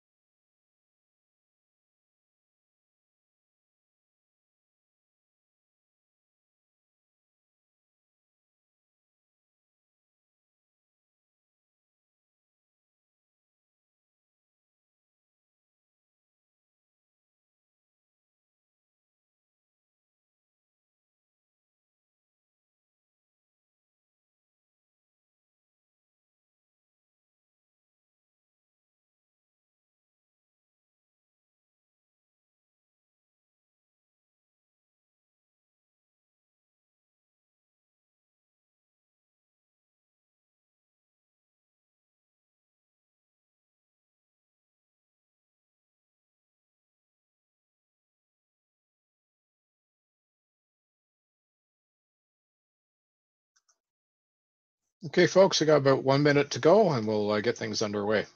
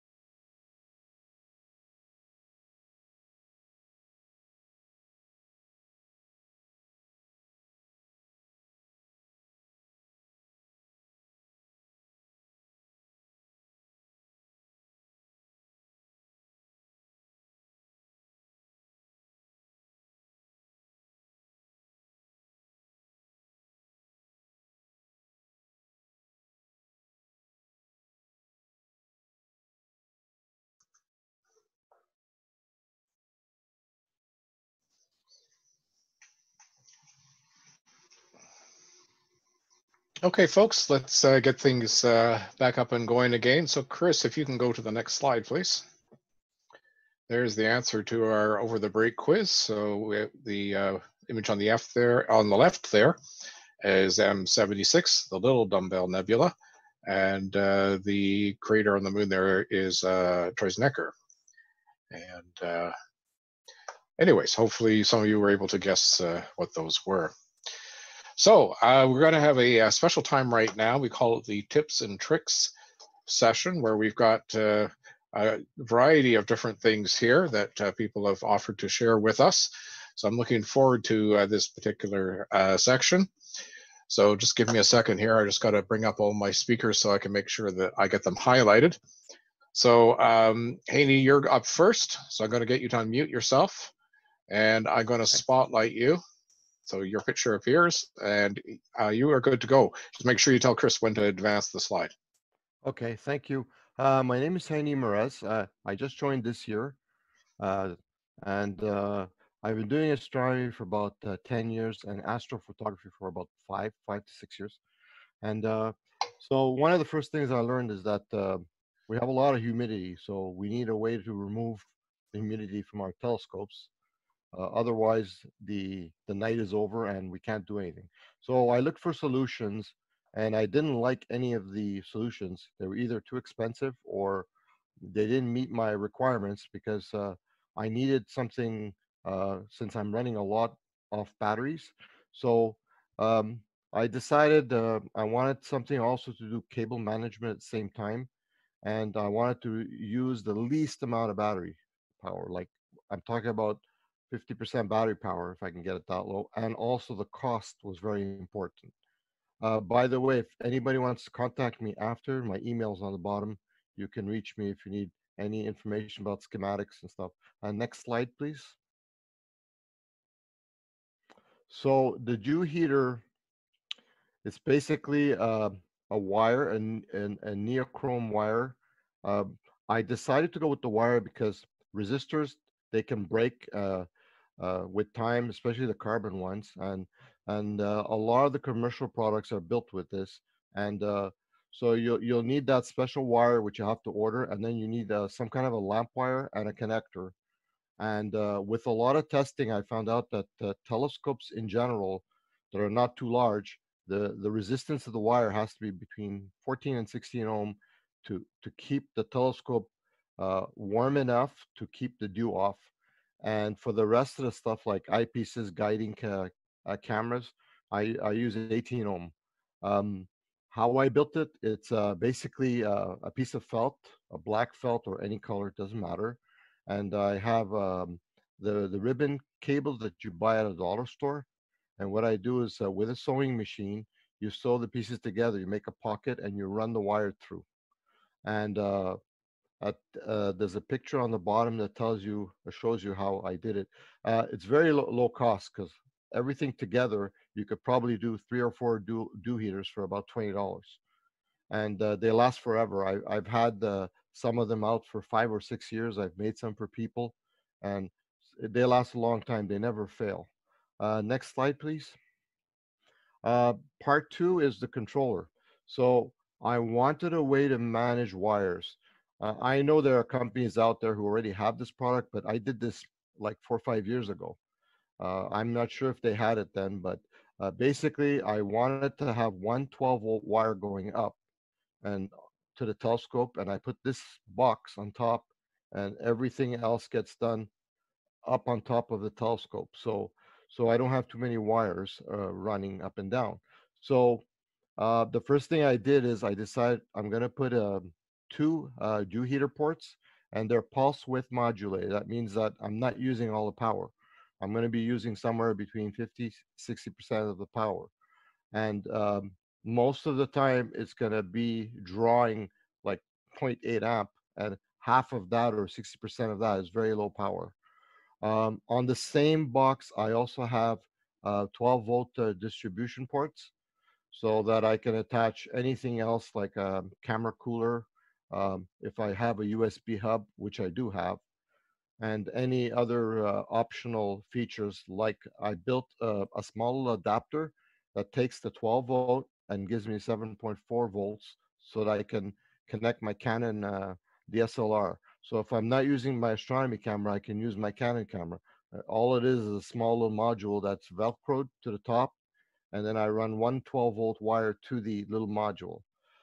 My box is 6 amps, so it's enough current for everything. I don't run the mount off of it. I just run the everything that's on top of the telescope, and it's fuse protected. The box altogether will cost around $35 to make it. It's not very expensive. It's the parts are very easy to obtain from electronic stores. And next slide, please. Where do you order the nichrome wire? Do you have a source On for that? eBay. eBay? Okay, thank you. Yeah. So I also have a second controller. This is the one I use in winter. The first one was for summer, where um, I have a lot of equipment. Like I'm running the camera cooler. I'm running the a bunch of things. So here in winter, I do things a little bit different. I'm only running a Canon camera, and I'm running a little tracking mount with the basically the Ioptron one. So I don't need, and I only have one dew heater. So this version, which is relatively new, I just made it last year. I only have two 12 volt output ports and one 7.4 volt output from my Canon camera. By the way, the voltage is adjustable in case I have other models of cameras. Uh, Inside the unit, there is an adjustment on the regulator. I can set it to 8 volt. I can set it all the way up to about 10 volt if I have a different type of camera. I also have that one dew heater port, which is not pulsed yet, but might be in the future. And this dew heater, you can make it, but I decided to buy it because it was just so cheap on eBay. I think I ended up paying $11 for it. So I decided, since I only need one, I'll buy it. But basically, it runs off a 5-volt USB port. Again, this I have the same specs on the box. It's 6 amps and it's fuse protected, and the price is about the same. And next slide, please.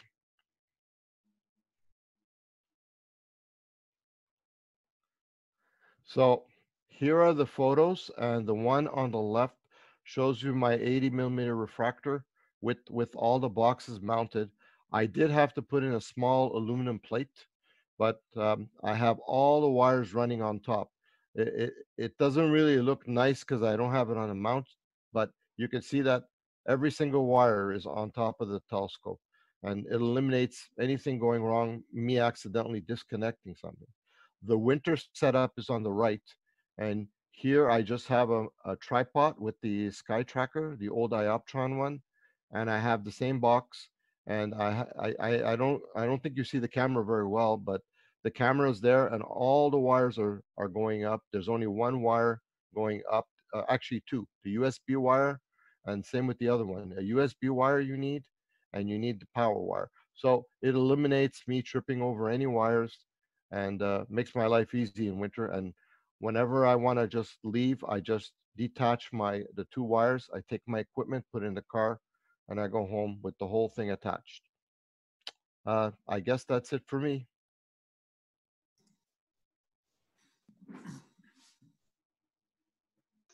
Sorry, I was muted there. Yeah, thank you very much, Haney. That's super. Now, do you have the schematics and stuff for your stuff? Yes, I So they can just email you and you'll send it to them? Yeah, do I send it to individuals or to you? Well, you send it to anybody who was interested in the schematics. Okay. You can they can email you. It's in your presentation, and that would be great. Okay, thank you. Thank you very So, much. so next up is Ken. And just a second, Ken, I'm going to highlight you. There you go. And you're unmuted from the looks of it. Okay. I'm off mute. Thanks, Dave. I'm Ken Smith. I've member of the RASC for a number of years, not a particularly active member.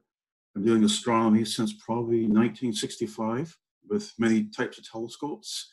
Most recently, I've gotten really strictly into electronically assisted astronomy. There was actually a talk a couple of meetings ago where basically I have a telescope set up, camera, software, go to a telescope, and I operate my telescope from inside the house.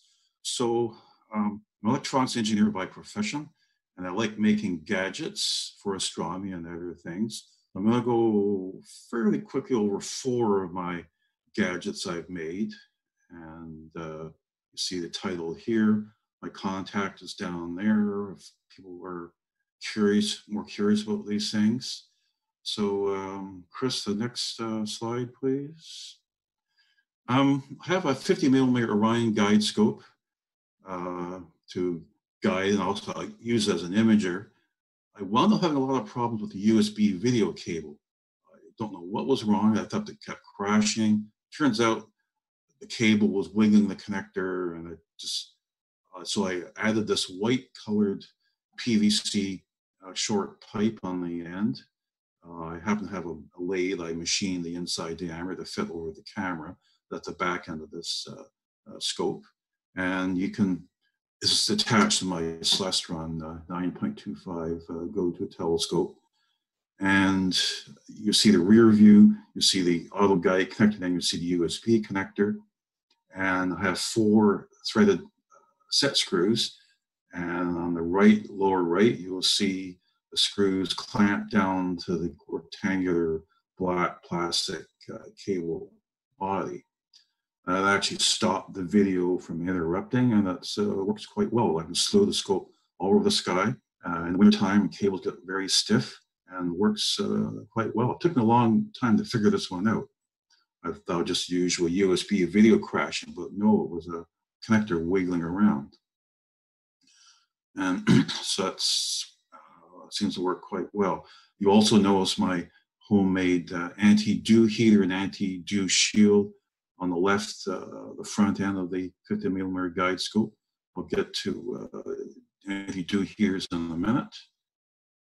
Okay, Chris, can you have the next slide? Yeah, so now Haney talked about efficient battery-operated anti-dew heaters. I tend to work outside my home. You can see my house behind my Celestron 9.25 black Smith Cassegrain telescope. So I have all the power I want, AC 120 volts. So I said, okay, I could buy an anti-dew heater from Kendrick, but can I make one? Well, you see my old 1980 orange 8-inch Smith Cassegrain. I put the base on the bench, pointed to the zenith, and you see in the zoom shot some number 30 gauge magnet wire. That's that brown colored wire you see on motors and transformers, etc. And I wind probably about 70 or so turns. I have a spreadsheet that calculates the resistance I need. I just turn the scope on its base very carefully by hand. Use masking tape to hold things. Don't let go of the wire while you're turning it. Keep it in close contact with the metal so it'll conduct the heat from the wire. And I use a 20 volt power supply from an old laptop. I'll get into that in a minute. Kendrick recommend 25 watts for a 9.25 inch, 20 watts for an 8 inch. So you can calculate the number of turns you need for the resistance. You give it 18 or 20 volts, and lo and behold, you've got about the right power dissipation. You then put on an anti-dew shield over top of it. You see in the lower right, my bigger celestron. And so that, of course, that keeps the dew away, but you always need electrical power when the nights get quite humid. And so it worked quite well for a number of years. I wound a number of these things this way. Of course, I will also wrap tape, some transparent plastic tape around to protect the wires before I put on the dew shield. And so I've had quite good luck with this. So Chris, if you go to the next slide, please. Power, these things need power. One of the issues about dew heaters is that wires eventually always break, especially at night. It's very cold. Telescope's going all over the sky. And I've had times when the heater just quit. What happened? Well, I made a little schematic here. I won't get into great detail, but I put an LED basically in series with the 120 volt AC line. So if the dew heater fails, a wire breaks, you immediately know that the LED goes out. The LED's quite dim, so it's not a problem in darkness. And so when you plug it in at dusk, setting the thing up, you know that it's working right away. You don't have to worry about you've got a broken wire in your anti-dew heater. I like to scrounge things. I make things of the stuff I have. So I will pull power modules from e-waste bin if I don't have them already from a dead laptop. And some safety notes in red. Try to use a GFCI outlet, the outdoor outlet, to power the scope, ground the scope and tripod, use a polarized plug, and then seal and tape the parts for the wetters so you don't get any possible electric shock. If you're not used to doing electrical wiring, I perhaps wouldn't attempt this, but this is my kind of semi-crude approaches, and again, it works quite well. And then I won't describe the schematic too much, but just some resistors and a diode in series with the AC power. So there's no effect on the DC power going to the heaters. I use a 5 volt module for the 4 watt anti-dew heater on the 50 millimeter guide scope. Again, scrounge from something that was thrown away. And Chris, the last slide is next. Remote focuser, I operate it inside, just you see the window there in my house. I have cables going through the window, and so I can do remote focusing. I'd rather build things and buy things. Like I salvaged a stepper motor from some printer or fax machine many years ago. I then built a electronic RS-232 to motor drive stepper controller. The flat ribbon cable goes through the window, and then I attach the motor with a gear reduction assembly to the back end of a Schmidt-Cassegrain with, we all know the focus knobs are at the back, and it's quite a simple interface. I use very crude yellow capped-on tape to seal it from the environment, because a box of some sort would add weight. You don't want really much more weight on the back end of a fork mount Schmidt-Cassegrain, especially when you have a heavy camera as well, which you're at the back end of the optics. And I use software to step the motor from running from my laptop. So everything is salvaged. I really, not much cost. I wouldn't even know how much it would cost to build it. So that's works quite like in focus back and forth as the focus drifts during night or whatever. So that's the end of my gadgets. Chris? Okay, thank you, Ken. So we're going to turn it over to JS here. Let me just spotlight you. There you go. Okay. Yeah, thanks, Dave. So I am going to present a DIY Batinov mask. So I've been observing for a long time, been just astronomy for a long time. Just recently kind of started playing around with cameras and all that, and as well as electronically assisted astronomy. And one of the first things I realized is a lot of my images were out of focus, even though I thought I kind of had eyeballed it. They were kind of out of focus, and I was thinking, well, there must be a way to, how do you get images to be perfectly in focus as you see in you know, all these nice pictures we see from other members or online. And the answer is, if you go to the next slide, it's called, I researched it, it's called the Batinov mask. So what it is it's a pretty simple tool. It's a mask. So it's something you put on your telescope when you're setting it up for photography. So it's a tool to achieve the best focus possible for astrophotography. It really helps you to get your focus bang on. The principle of operation is it's using basically 3 diffraction grids producing spikes, and by changing the focus, you're making small deviations in the sort of what looks kind of like an interference pattern, and eventually you align. I'll show that later. You align the spikes until it's very much at the best focus you can possibly achieve with your equipment. So if you go to next. So how do you make one? It's actually very simple. You can buy one pre-made. I just thought it'd be kind of a fun project. It's really, it's not hard to make at all. You'll need to use a template. So the one I use is from Astro Jargon. You basically enter the focal length of the telescope, your aperture. You want to size it for the telescope you'll be using it with. And the edge thickness is just how much further you want it to extend. You kind of want it to be secure on the telescope as you're using it. So next slide.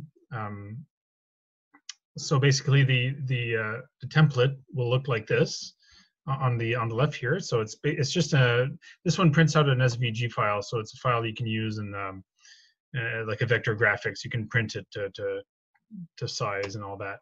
So what I did is I just printed it out to to 1-to-1 scale.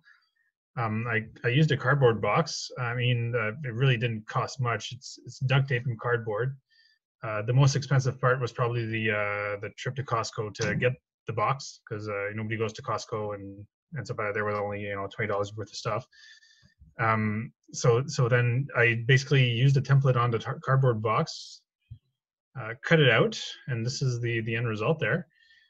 And then when it's completed, this is it in action on the right on my Dob. So it just goes in front of the telescope, and then it's ready for action.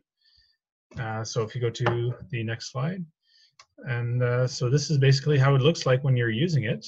You pick a bright star, and you want to pick a bright star because it actually, the mask does stop down your telescope quite a bit. So the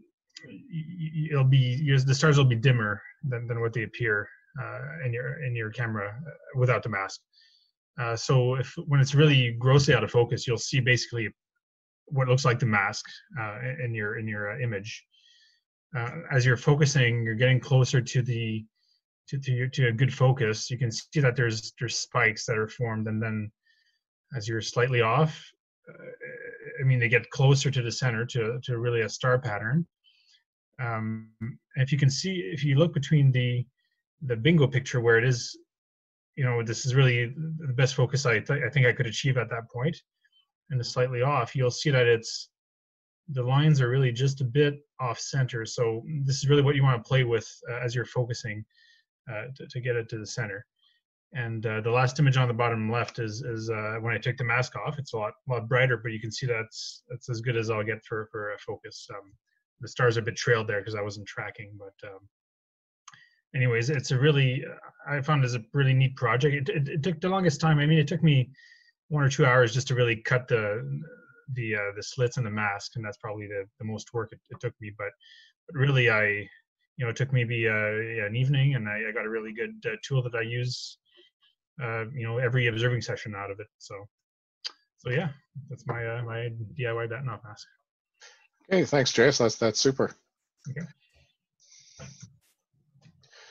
Okay, so I just want to show you the $25 crutches tripod that you could build for your telescope.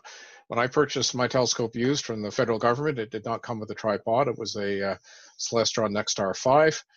And I tried putting it on a picnic table and it didn't work very well, and I was looking directly above. And so I said, okay, I need a tripod.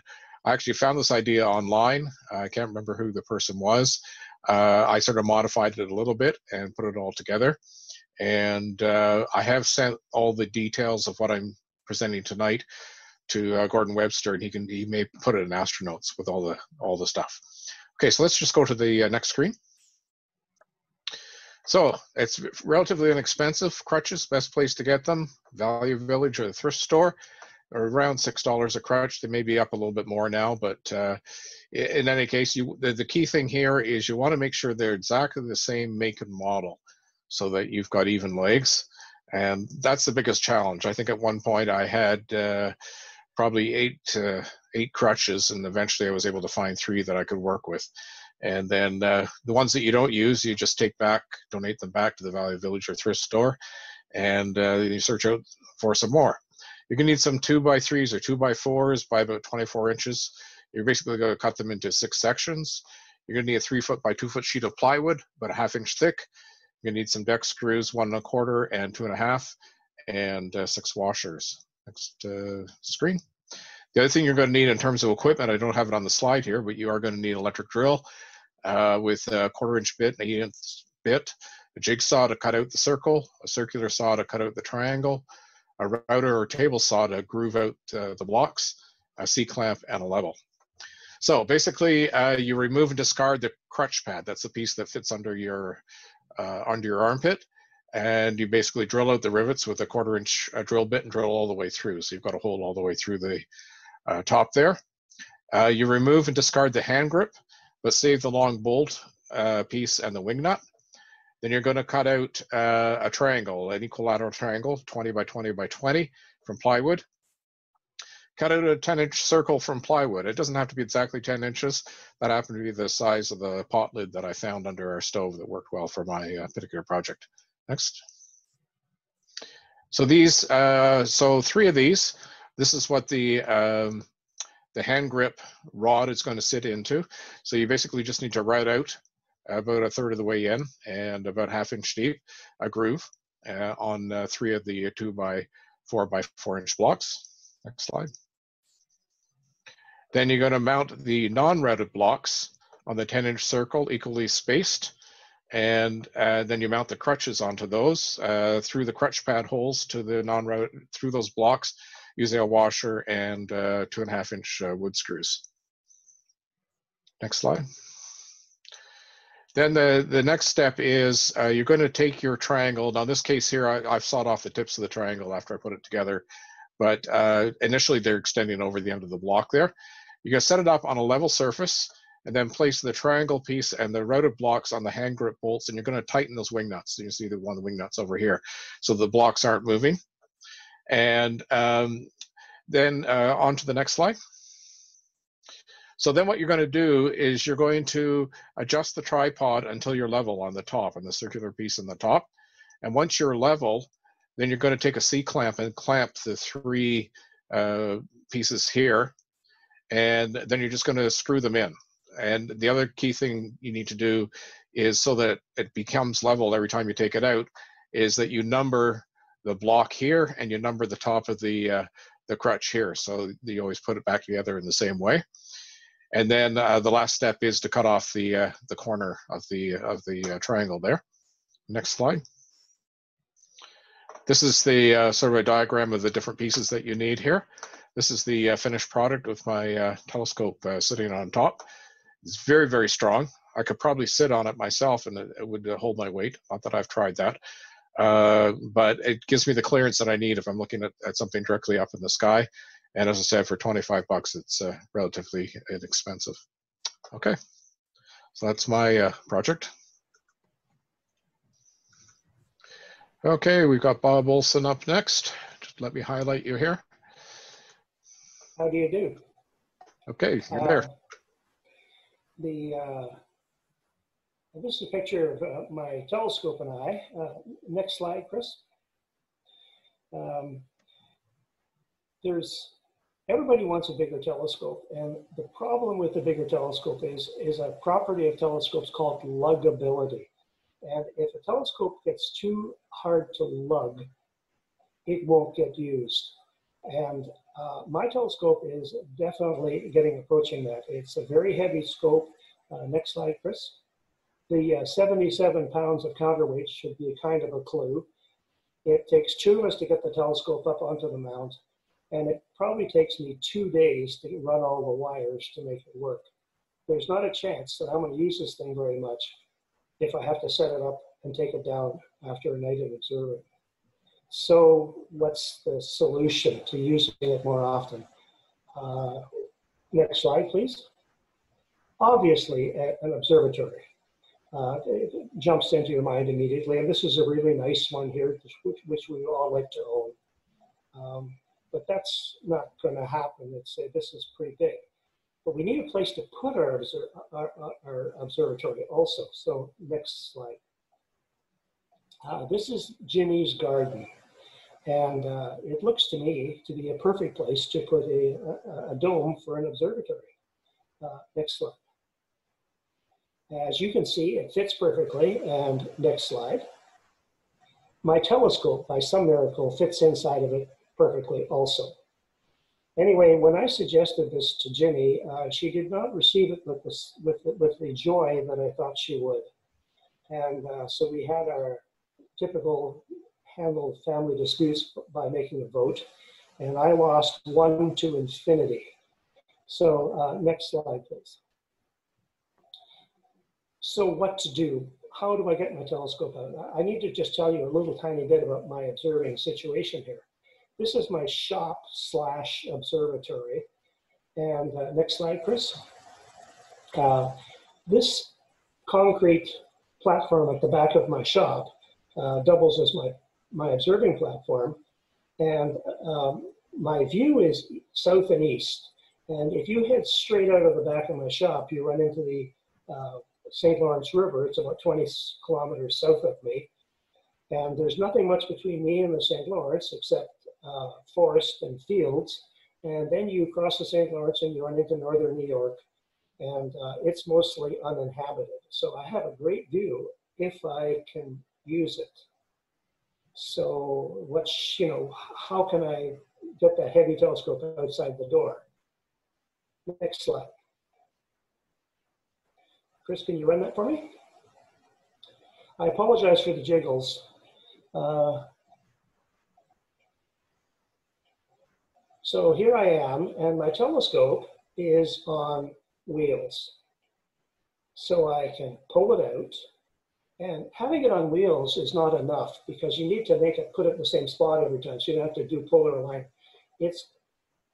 There's pins on the legs of my tripod, and I'm going to lower my tripod onto the pin into the hole. I can then rotate it around, and there's a pin on this one too, and I will lower it out with an electric motor into that hole. And the last leg doesn't need a pin because, 2 pins locate the telescope. I take off the dew cover. This is an Ethernet cable which connects all the electronics on my telescope for imaging to my imaging computer. It still won't run though because all my equipment needs power. So I run out an extension cord, plug it in, head back into the shop, close the door to keep the lights and the heat from the inside the observatory from disturbing my viewing. And I'm ready to roll. That took 1.5 minutes if you were timing it. Next slide. How did I do this? What's sort of the procedure behind it? Well, this is the leg of my tripod. You can see that it's a 2x4 steel beam. And there's a bolt which acts like a pin, goes into that hole in the concrete. And the first iteration of this was the wheels that people use to move around machinery in a shop. And you can buy these at any shop store. I got these ones, I can believe it or not, at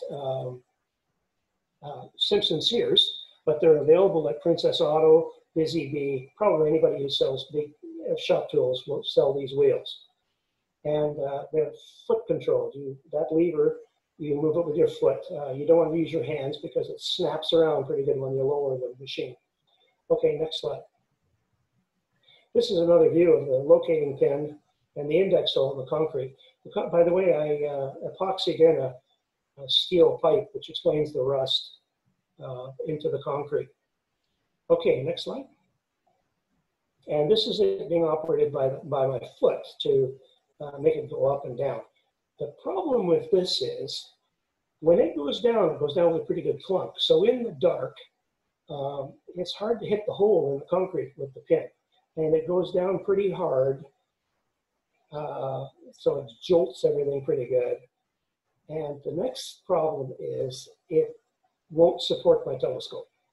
When I upgraded my telescope to the big one, this was no longer satisfactory. The wheels, the metal in the wheels, the bracket actually bent. The cam on the lever started to wear away badly. So I needed to do some upgrades to make it more suitable for me. And if you notice the beam just under my foot, it's a single beam. Next slide, please. Well, here's the changes that I made. First of all, I welded another chunk of beam over, another chunk of leg over top to give me a bigger, flatter surface.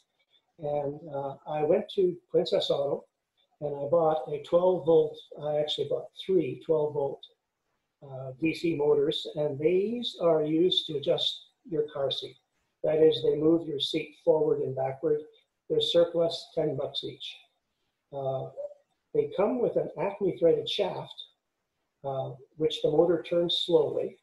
Clearly, you don't want your seat flying ahead at light speed when you're adjusting it. The shaft is anchored to the top through a bracket, and when the shaft turns, it moves a nut further away or higher. And when it moves further away, it pushes the wheel down. And when the wheel goes down, it lifts my telescope. Okay, next slide. This is a side view of it, and you can see the 2 parallel arms that keep the wheel vertical. If the wheel is not vertical and you have much weight on it, on a caster wheel, it wants to only go one direction. And so then it's hard to push your scope out without having it crash into a wall. And I show you the pivot point for the shaft up at the very top also. Now, next slide. This is the up and down switch. To make the thing go up and down, you need to basically reverse the wires. And to reverse the wires, use a double pull, double throw switch. And the straight out is doing nothing, up is up and down is down. Okay, next slide. You can see that I'm using the same indexing pins that I used for the foot operated one, and dropped into the concrete floor again. I am now able to move it up and down slowly, so I have some kind of control over this thing going up and down. You'll notice the wires leading for the motor, and that's where the power comes from. And what would you use for this to supply the power? My first thought was to use a transformer or a power supply, but then I have to plug my telescope in to move it. I can tell you from past experience, if you try and move the telescope with it plugged in, you run over the cord. It's just you've got 3 wheels, you're trying to keep track of them all. The cord is always in the road. Need a different method. Okay, next slide. So I use a 18 volt drill battery. I have all kinds of power tools with this particular battery in it, so I just grabbed one, and the first iteration, I clipped the power leads to the battery, and that worked fine. And then a friend of mine who's in the trades and he uses these things, he uses these things like throwaway Tim Hortons cups, and he had all kinds of battery chargers. And so he just gave me a battery charger, and I just rewired it to be basically a socket for the battery. Okay, next slide. And you can see the battery just slips in and out of that easily. It's always lined up just right.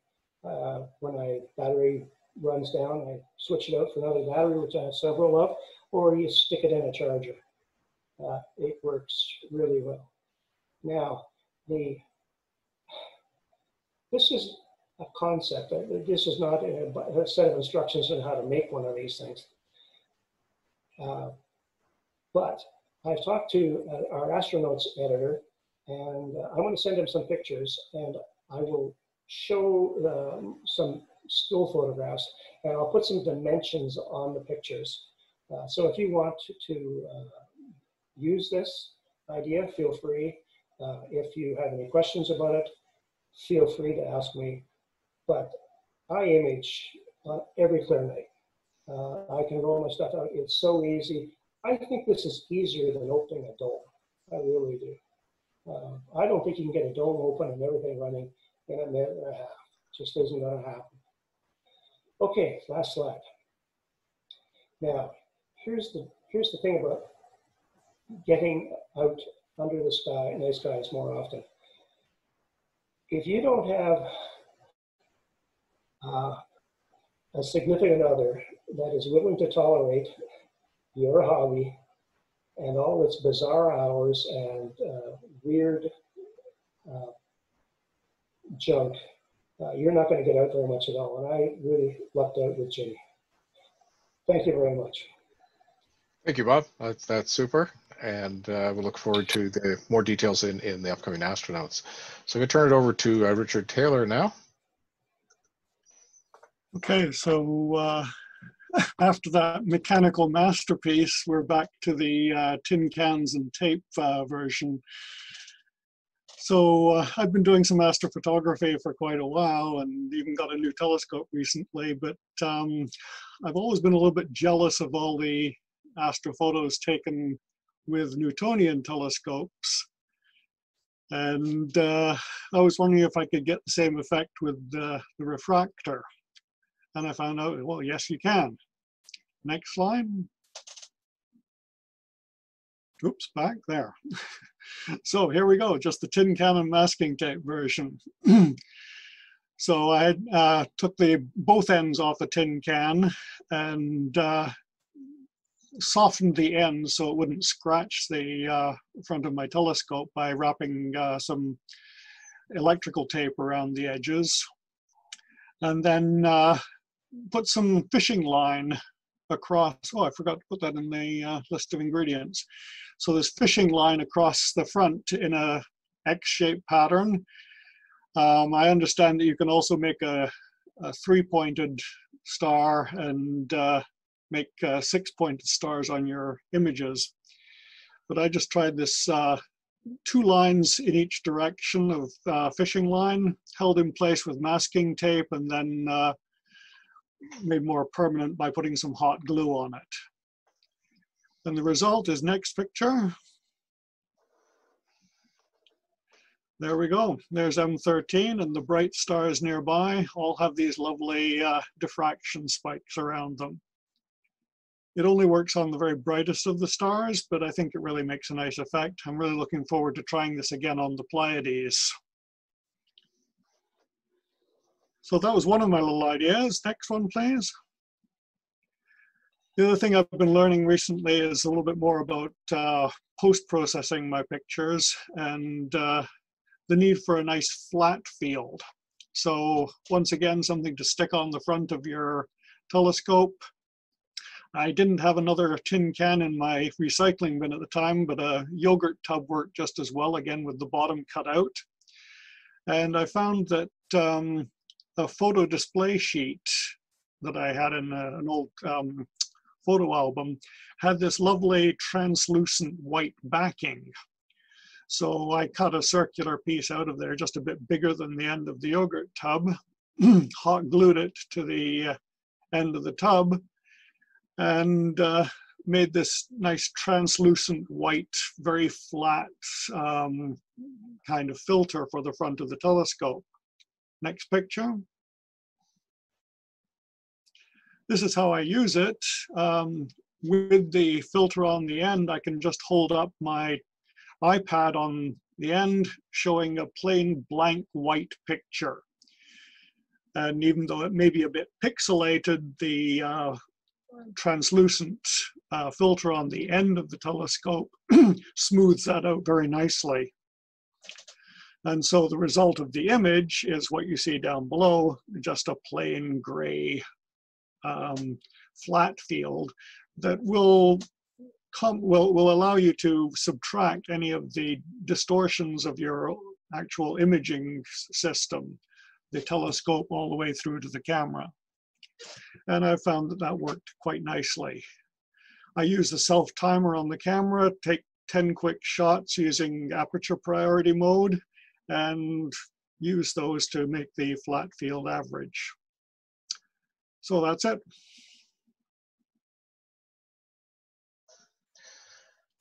Okay, we're going to move into observation reports, and we have Jim Sophia is the first one up. Okay, thank you very much. Can you hear me well? Yes. Fantastic. All right, so all my images that I'm displaying were taken off my balcony a short time ago with the Mallencamp Skyraider 10S 10C, and I also used the William Optics 81 millimeter refractor. I used an Optolong L-enhanced filter, and I processed the images with Topaz Studio. So the first image I like to show you is IC 1396, which is the Elephant Trunk Nebula. And this is a dense region of dust and gas found within a considerably larger star formation region in the constellation Cepheus. The Elephant Trunk Nebula is 2,400 light years away, and this is a stack of 18 23-second exposures. Next slide, please. The next one is the first one for me. It's IC 17. No, I think you want to back up a bit. I think you skipped one. There you go. So this is 1795, and it's the Fishhead Nebula, which is an H2 region of glowing gas and dust in a star-forming area in Cassiopeia. It's part of the Heart Nebula, located about 7,000 light years away. And this is a stack of 20 18-second exposures. Next slide, please.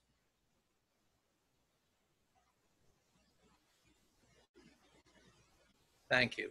Okay, this is the Heart Nebula, IC 1805. Oh, I think we've skipped one over again. Want to go back to the Heart Nebula? There you go. And the Heart Nebula is an emission nebula showing glowing ionized hydrogen gas and darker dust lanes. The Fishhead, which you saw just a little while ago, is located on the bottom limb of this image, which is not visible now. This is a stack of 20 25-second exposures. Next slide, please.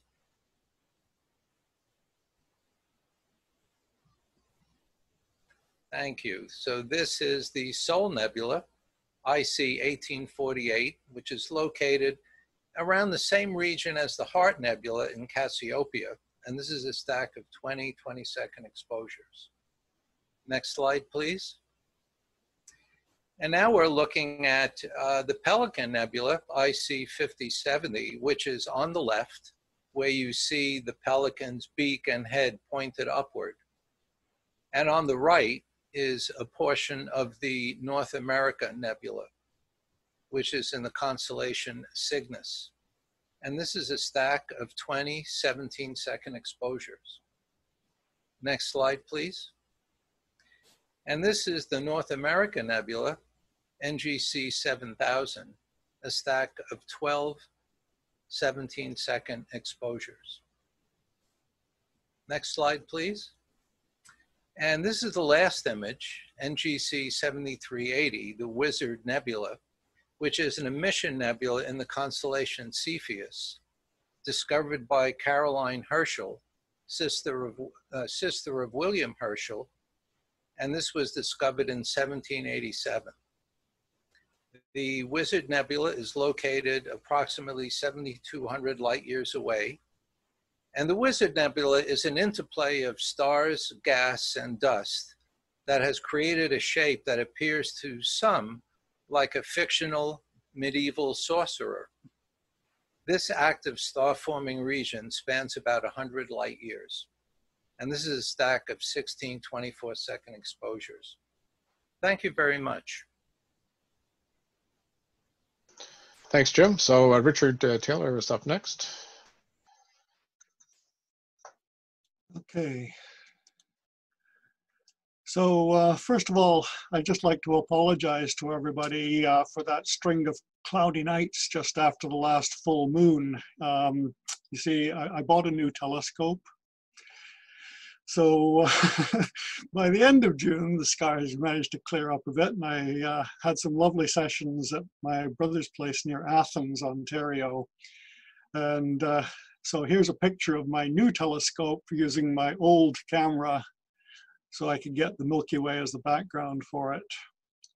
Lovely dark skies in that area near Temperance Lake. So the new telescope is a William Optics Zenith Star Z73. And I also have a new Canon M100 mirrorless camera on it.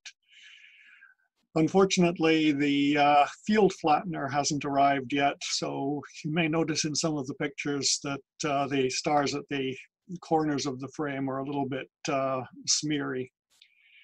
I'm still using my old Star Adventurer star tracker. So next, please. So what better to try it out than on the June challenge objects? So this was M64, the Black Eye Galaxy.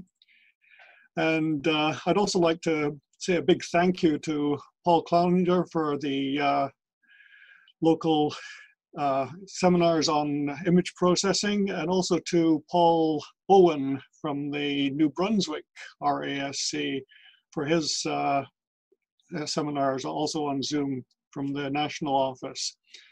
So I've learned a lot recently about image processing. I've been stacking my pictures and stretching them and doing all kinds of wonderful things. It's just terrific. Okay, next one. Now this one's a little bit harder to find, but this was the second intermediate challenge object, NGC 5529. You can just make it out in the lower right-hand corner of this picture, a very thin edge-on spiral galaxy. But I did catch it. However, given how small and dim that one was, I decided not to try the advanced challenge. So next one, please. I did do the lunar challenge, however. So here is the crater Katharina. And for this one, using the new telescope, I had to use an eyepiece and a Barlow to zoom right in on this collection of 3 craters. Next picture. I've labeled them. Whoops, back again. Can we go back one? There. So it's the lower of the 3 large craters that's Katharina. There's also Cyrillus and Theophilus, all surrounding the edge of Mare Nectaris. Next one, please. So still trying out the new telescope, I decided to do a few of the big showpieces. Here's the Big Dumbbell Nebula, M27. Next one, please. And M51, the Whirlpool Galaxy up in Ursa Major. I was very pleased at how well this came out. And so I tried for the M101 pinwheel. Next one. Next one, yeah. And this really blew me away. I've been trying to take pictures or even see this with my eyes for a long time, and this is the first time I've really had a success with it. And furthermore, if you look at the next picture, there's several other galaxies nearby.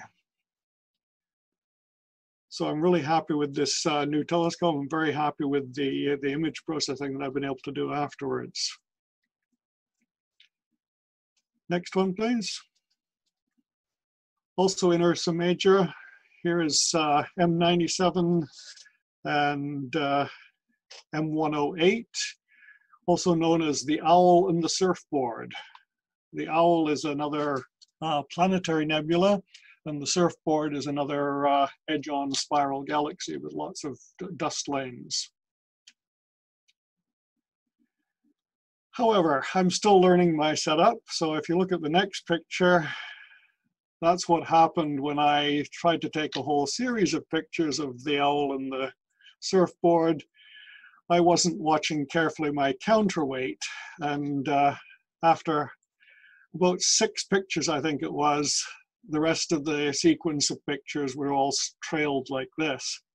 And when I checked around to see what had gone wrong, I found that my counterweight had struck the head of the tripod and had pushed the polar alignment way off, and everything was going to pot.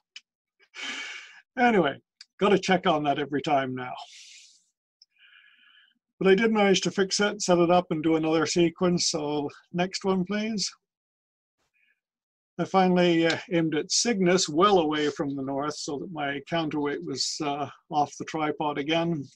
And this is a picture of the Western Veil Nebula, also known as NGC 6960, or the Witch's Broom Nebula.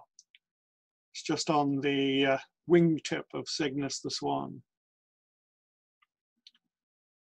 So thank you, that's it for me. Okay, thank you, Richard. So next up is Bob. Yeah, how do you do? This is my view of the challenge object, M64, the black-eyed galaxy. If you look at it in a telescope, you really, it does look a little bit like a black eye, too. It's high in the sky right now, and easy magnitude 9 object. You should, if you have a chance, go take a look at it.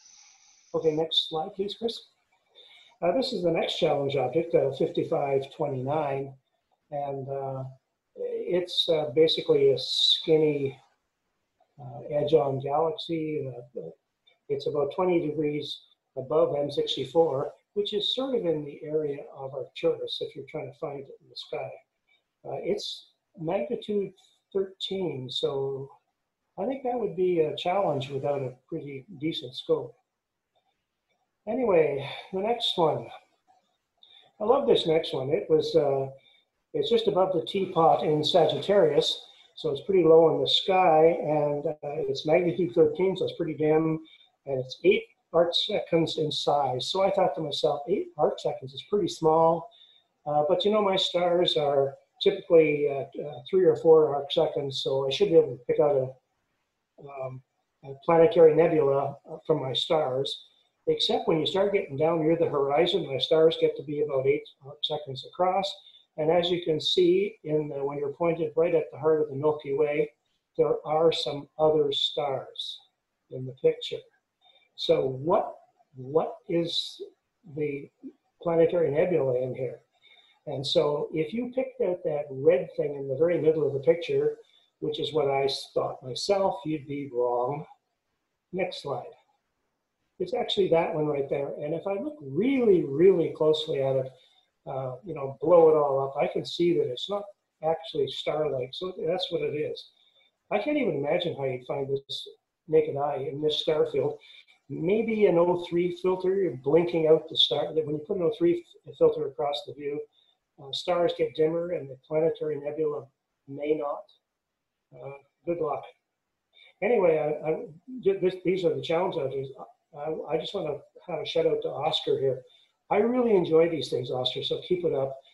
Get them a little higher in the sky, if you don't mind. Okay, while we were in Sagittarius, next slide, I was there, so I started looking at other things.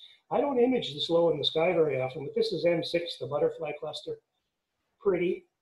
You can see that's not incredibly sharp because it's low in the sky, basically just above the tree line, but still interesting. Next one, please. This is one which almost all of us who have telescopes and pointed them in the Sagittarius area have seen, M17, the Omega Nebula. Gorgeous. Shows up quite nicely with even a pair of binoculars. Next one. This is M21. It's another cluster in Sagittarius. Next one, please. M25, another open cluster in Sagittarius. Attila Danko calls these things boring open clusters, but they're still all a little bit different. Also, they're in sort of aimed toward the center of the galaxy, and the pictures all have a kind of a brownish cast to them. I guess that's the dust we're looking through. Next one. Yeah, this is the flickering globulars M62 again in Sagittarius. Yeah, I've seen this with binoculars. Okay, and after I'd finished fooling around in Sagittarius, I mean, because Sagittarius sets early, I still had the rest of the evening, so I just pointed my scope up into the night sky. And next picture. This is high in the sky. This is the eastern veil. As you saw the western veil a minute ago, and I have imaged this before, but every time I've imaged it in hydrogen alpha to get the red and oxygen 3 to get the blue. This is the first time I've ever imaged it in red, green, and blue filters, which is what I was using earlier in the evening. And it's a pretty spectacular sight in an image, and it's actually pretty neat to look at visually with a telescope too. Thank you very much. Okay, thank you, Bob. So next up is Taras.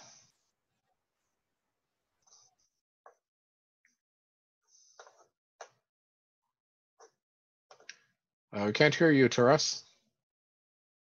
Is your mic off? You appear to be unmuted.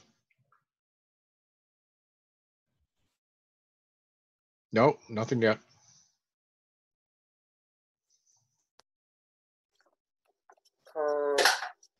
Can you hear me now? Yeah, I can hear you now. Yeah. Okay, cool. So this would extend a little bit Jeremy's presentation about the auroras. This is a sunspot which causes it eventually. And they were not too often lately because, as Jeremy mentioned, the sun was at our minimum. We have this 11 years cycles, solar cycles, when the solar activity changes from the peak to the minimum, and last year was the minimum. Last time we saw a sunspot of this size was about May last year, and since then there are practically none. So what are they? The regions of reduced surface temperature caused by concentration of magnetic field flux that inhibits convection. The number varies depending on the cycle. So this is the first one since the cycle was at its lowest, and let's hope it's going to be more and more often happening now on, leading eventually to the eruption and to the solar winds and to the auroras. This one was designated, I took this actually on June 7th, and it had the designation AR2765. This was said to be a type B spot, which was destined for an eruption. And according to spaceweather.com, this class B type of spots causes flares. They're relatively small, but their eruptions are equal in energy to about 100 million atomic bombs explosions. So that in terms of sun, it's nothing. In terms of Earth, the spot itself is size of the Earth. If you can go to the next slide, please. So this is the close-up of them, and another interesting feature is that a couple of days after I took this picture, that sunspot developed a tail, and again, spaceweather.com says that the tail of AR2765 stretches almost 70,000 kilometers from end to end. It's not entirely stable. The images from multiple astronomers show that it's changing shape and direction. So if the tail twists enough to reconnect with itself, then bang, the explosion could occur. Even if it did, which apparently it did, but it was not an hour away, it didn't reach our Earth on its path, so we didn't see the auroras. Let's go to the next slide, please. I did some more imaging of planets. So the good news is that this tiny Mars is approaching, in terms of the distance between us and Mars, is the distance is getting smaller and smaller. So this was taken June 18th when the planet was size of 10 arc seconds.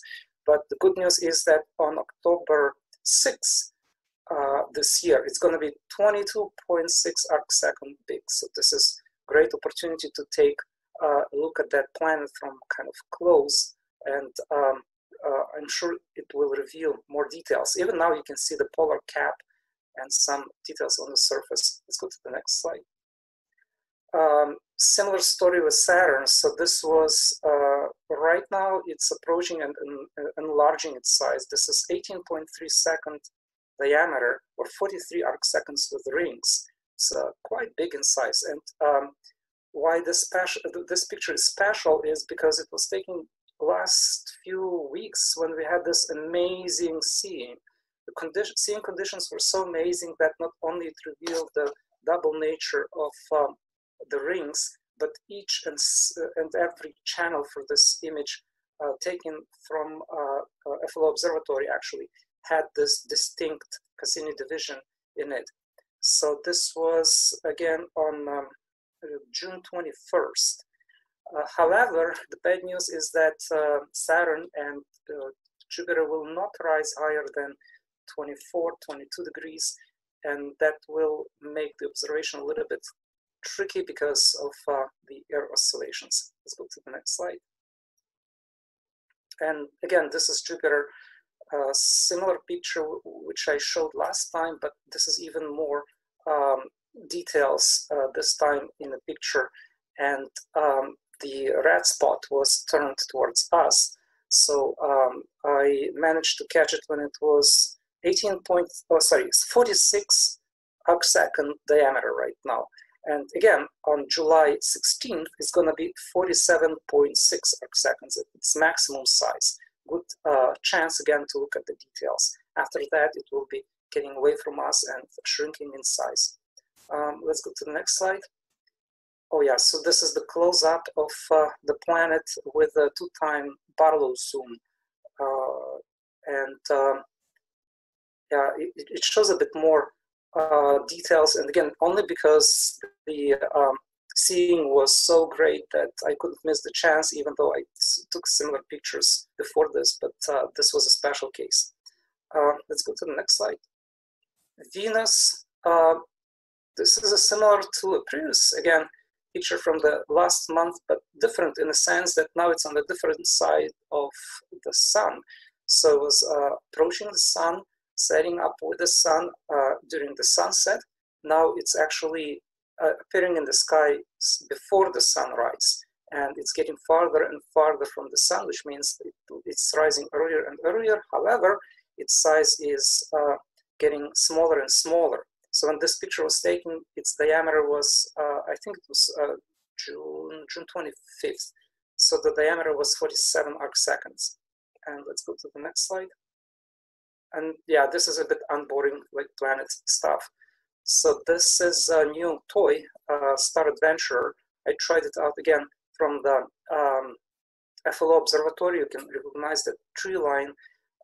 It's that right part, which is pointing to the south, and this is that part of Milky Way, which is the core of our galaxy. You can see the lagoon in the upper leftish corner, and Trifid right about it, and very, very far in a very left upper corner, there is a trace of Omega, that red spot in a corner, that's Omega Nebula. And again, you can see the lanes of dust in our galaxy. Indeed, as Richard mentioned, it has this brownish cast, and it's, I think this is quite amazing to have a look at the core of our galaxy from relatively light polluted as it gets worse and worse place. But it's still quite dark at FLO, and there is still potential for pictures. Let's go to the next slide. Yeah, and this is the same region with a Lagoon and Trifid Nebula, but this time it's taken with 135 millimeter lens at f2. This is taken from some distant road south of Pakenham, in a relatively dark place again, but because it's a camera lens, it's a bit wider field of view compared to close-ups of telescopes, but more narrower compared to the previous picture, which was just taken with a regular kit lens. That's all I have for tonight. Thank you. Thank you, Taras. Great pictures. Okay, so last month we had the beginner challenge and M65 and intermediate of NGC 5529, NGC 6578 on the advanced challenge, and the lunar challenge of Crater Katharina. And it's great to see some observations, folks following up on those challenges. So next slide, please. So for this upcoming month, the beginner challenge is Messier 4. It's a globular cluster in Scorpius. It's around 6 magnitude, 26 arc minutes apparent size. Next one. Intermediate challenge is NGC 6503, Spiral Galaxy in Draco, 10th magnitude in brightness. Next slide. The advanced challenge is the Emission Nebula in Cygnus, also known as the Propeller Nebula. And it's a very subtle object. We'll see if anybody can get that. Next slide. Lunar challenge is Crater Wohler. It's a lunar impact crater located in the crater field of Rabi Levi. It's 27 kilometers wide and 2.1 kilometers deep. Next slide. So there's a summary of our challenges. These will all be in the Astronauts newsletter, which should be coming out shortly. Okay, so for members, the Fred Lawson Observatory is open. Currently, we are restricted to 10 people at a time. So please respect the social and physical distancing rules as they stand right now. Typically, when folks are going out there, they email to our distribution list. And if you do plan to go out at the same time, please respond to everybody so that we can keep track of the numbers. Unfortunately, our books are locked up in the museum, so our library is closed. Maybe sometime this fall, we'll be able to get back into our library. Here are the folks who keep the organization running. So we had a peak of 94 people out tonight. Thank you very much to all the speakers. Thank you to the RASC National Office who gives us our webinar Zoom account to allow us to do that. Any ideas? I'd love to hear them from you. So meetingchair@ottawa.rasc.ca. If you have ideas for talks, or ideally if you have a talk to give, that I would really look forward to hearing from you. Next month we have Paul Cloninger doing a session on astrophotography, but I do have space for maybe a couple more things that aren't too long in August. And in September, we have a special guest speaker from Vancouver talking about iTelescope. Next slide. Unfortunately, we can't go to Grace O'Malley's. Maybe some point when we get to level 3, we'll be able to do that, and when we're meeting at the museum. So membership, regular membership is $88. Family membership is $82.50 plus $15 an adult, $8.10 a youth. And youth membership is $53. Under 21 years or under 25 if you are a student. And the benefits of membership are as follows on the next slide. Oh, sorry. Yes, if COVID is causing you financial pain on renewal of your membership, please email president@ottawa.rasc.ca and we will try to help you with that, okay? So membership benefits, we have the Ted Bean Loan Library. It's our telescope loan library. We have the, once we get back into the museum, we will have the our library, regular book library. We have the Fred Lawson Observatory, which is out near Almont. And on the next screen. You also get Sky News, which comes out every 2 months, which is our national magazine for the Royal Astronomical Society. You get an electronic version of the journal, but you can also, for an additional cost, you can get a hard copy of that. You automatically get the Observer's Handbook each year. And we have our locally grown marvelous newsletter called Astronotes, which is emailed out every month, courtesy of Gord Webster. Our next meeting is August the 7th, and 7:30 p.m. It will still be a Zoom webinar. I encourage you to come out. And again, any ideas, please feel free to contact me, meetingchair@ottawa.rasc.ca. Thank you for coming out tonight.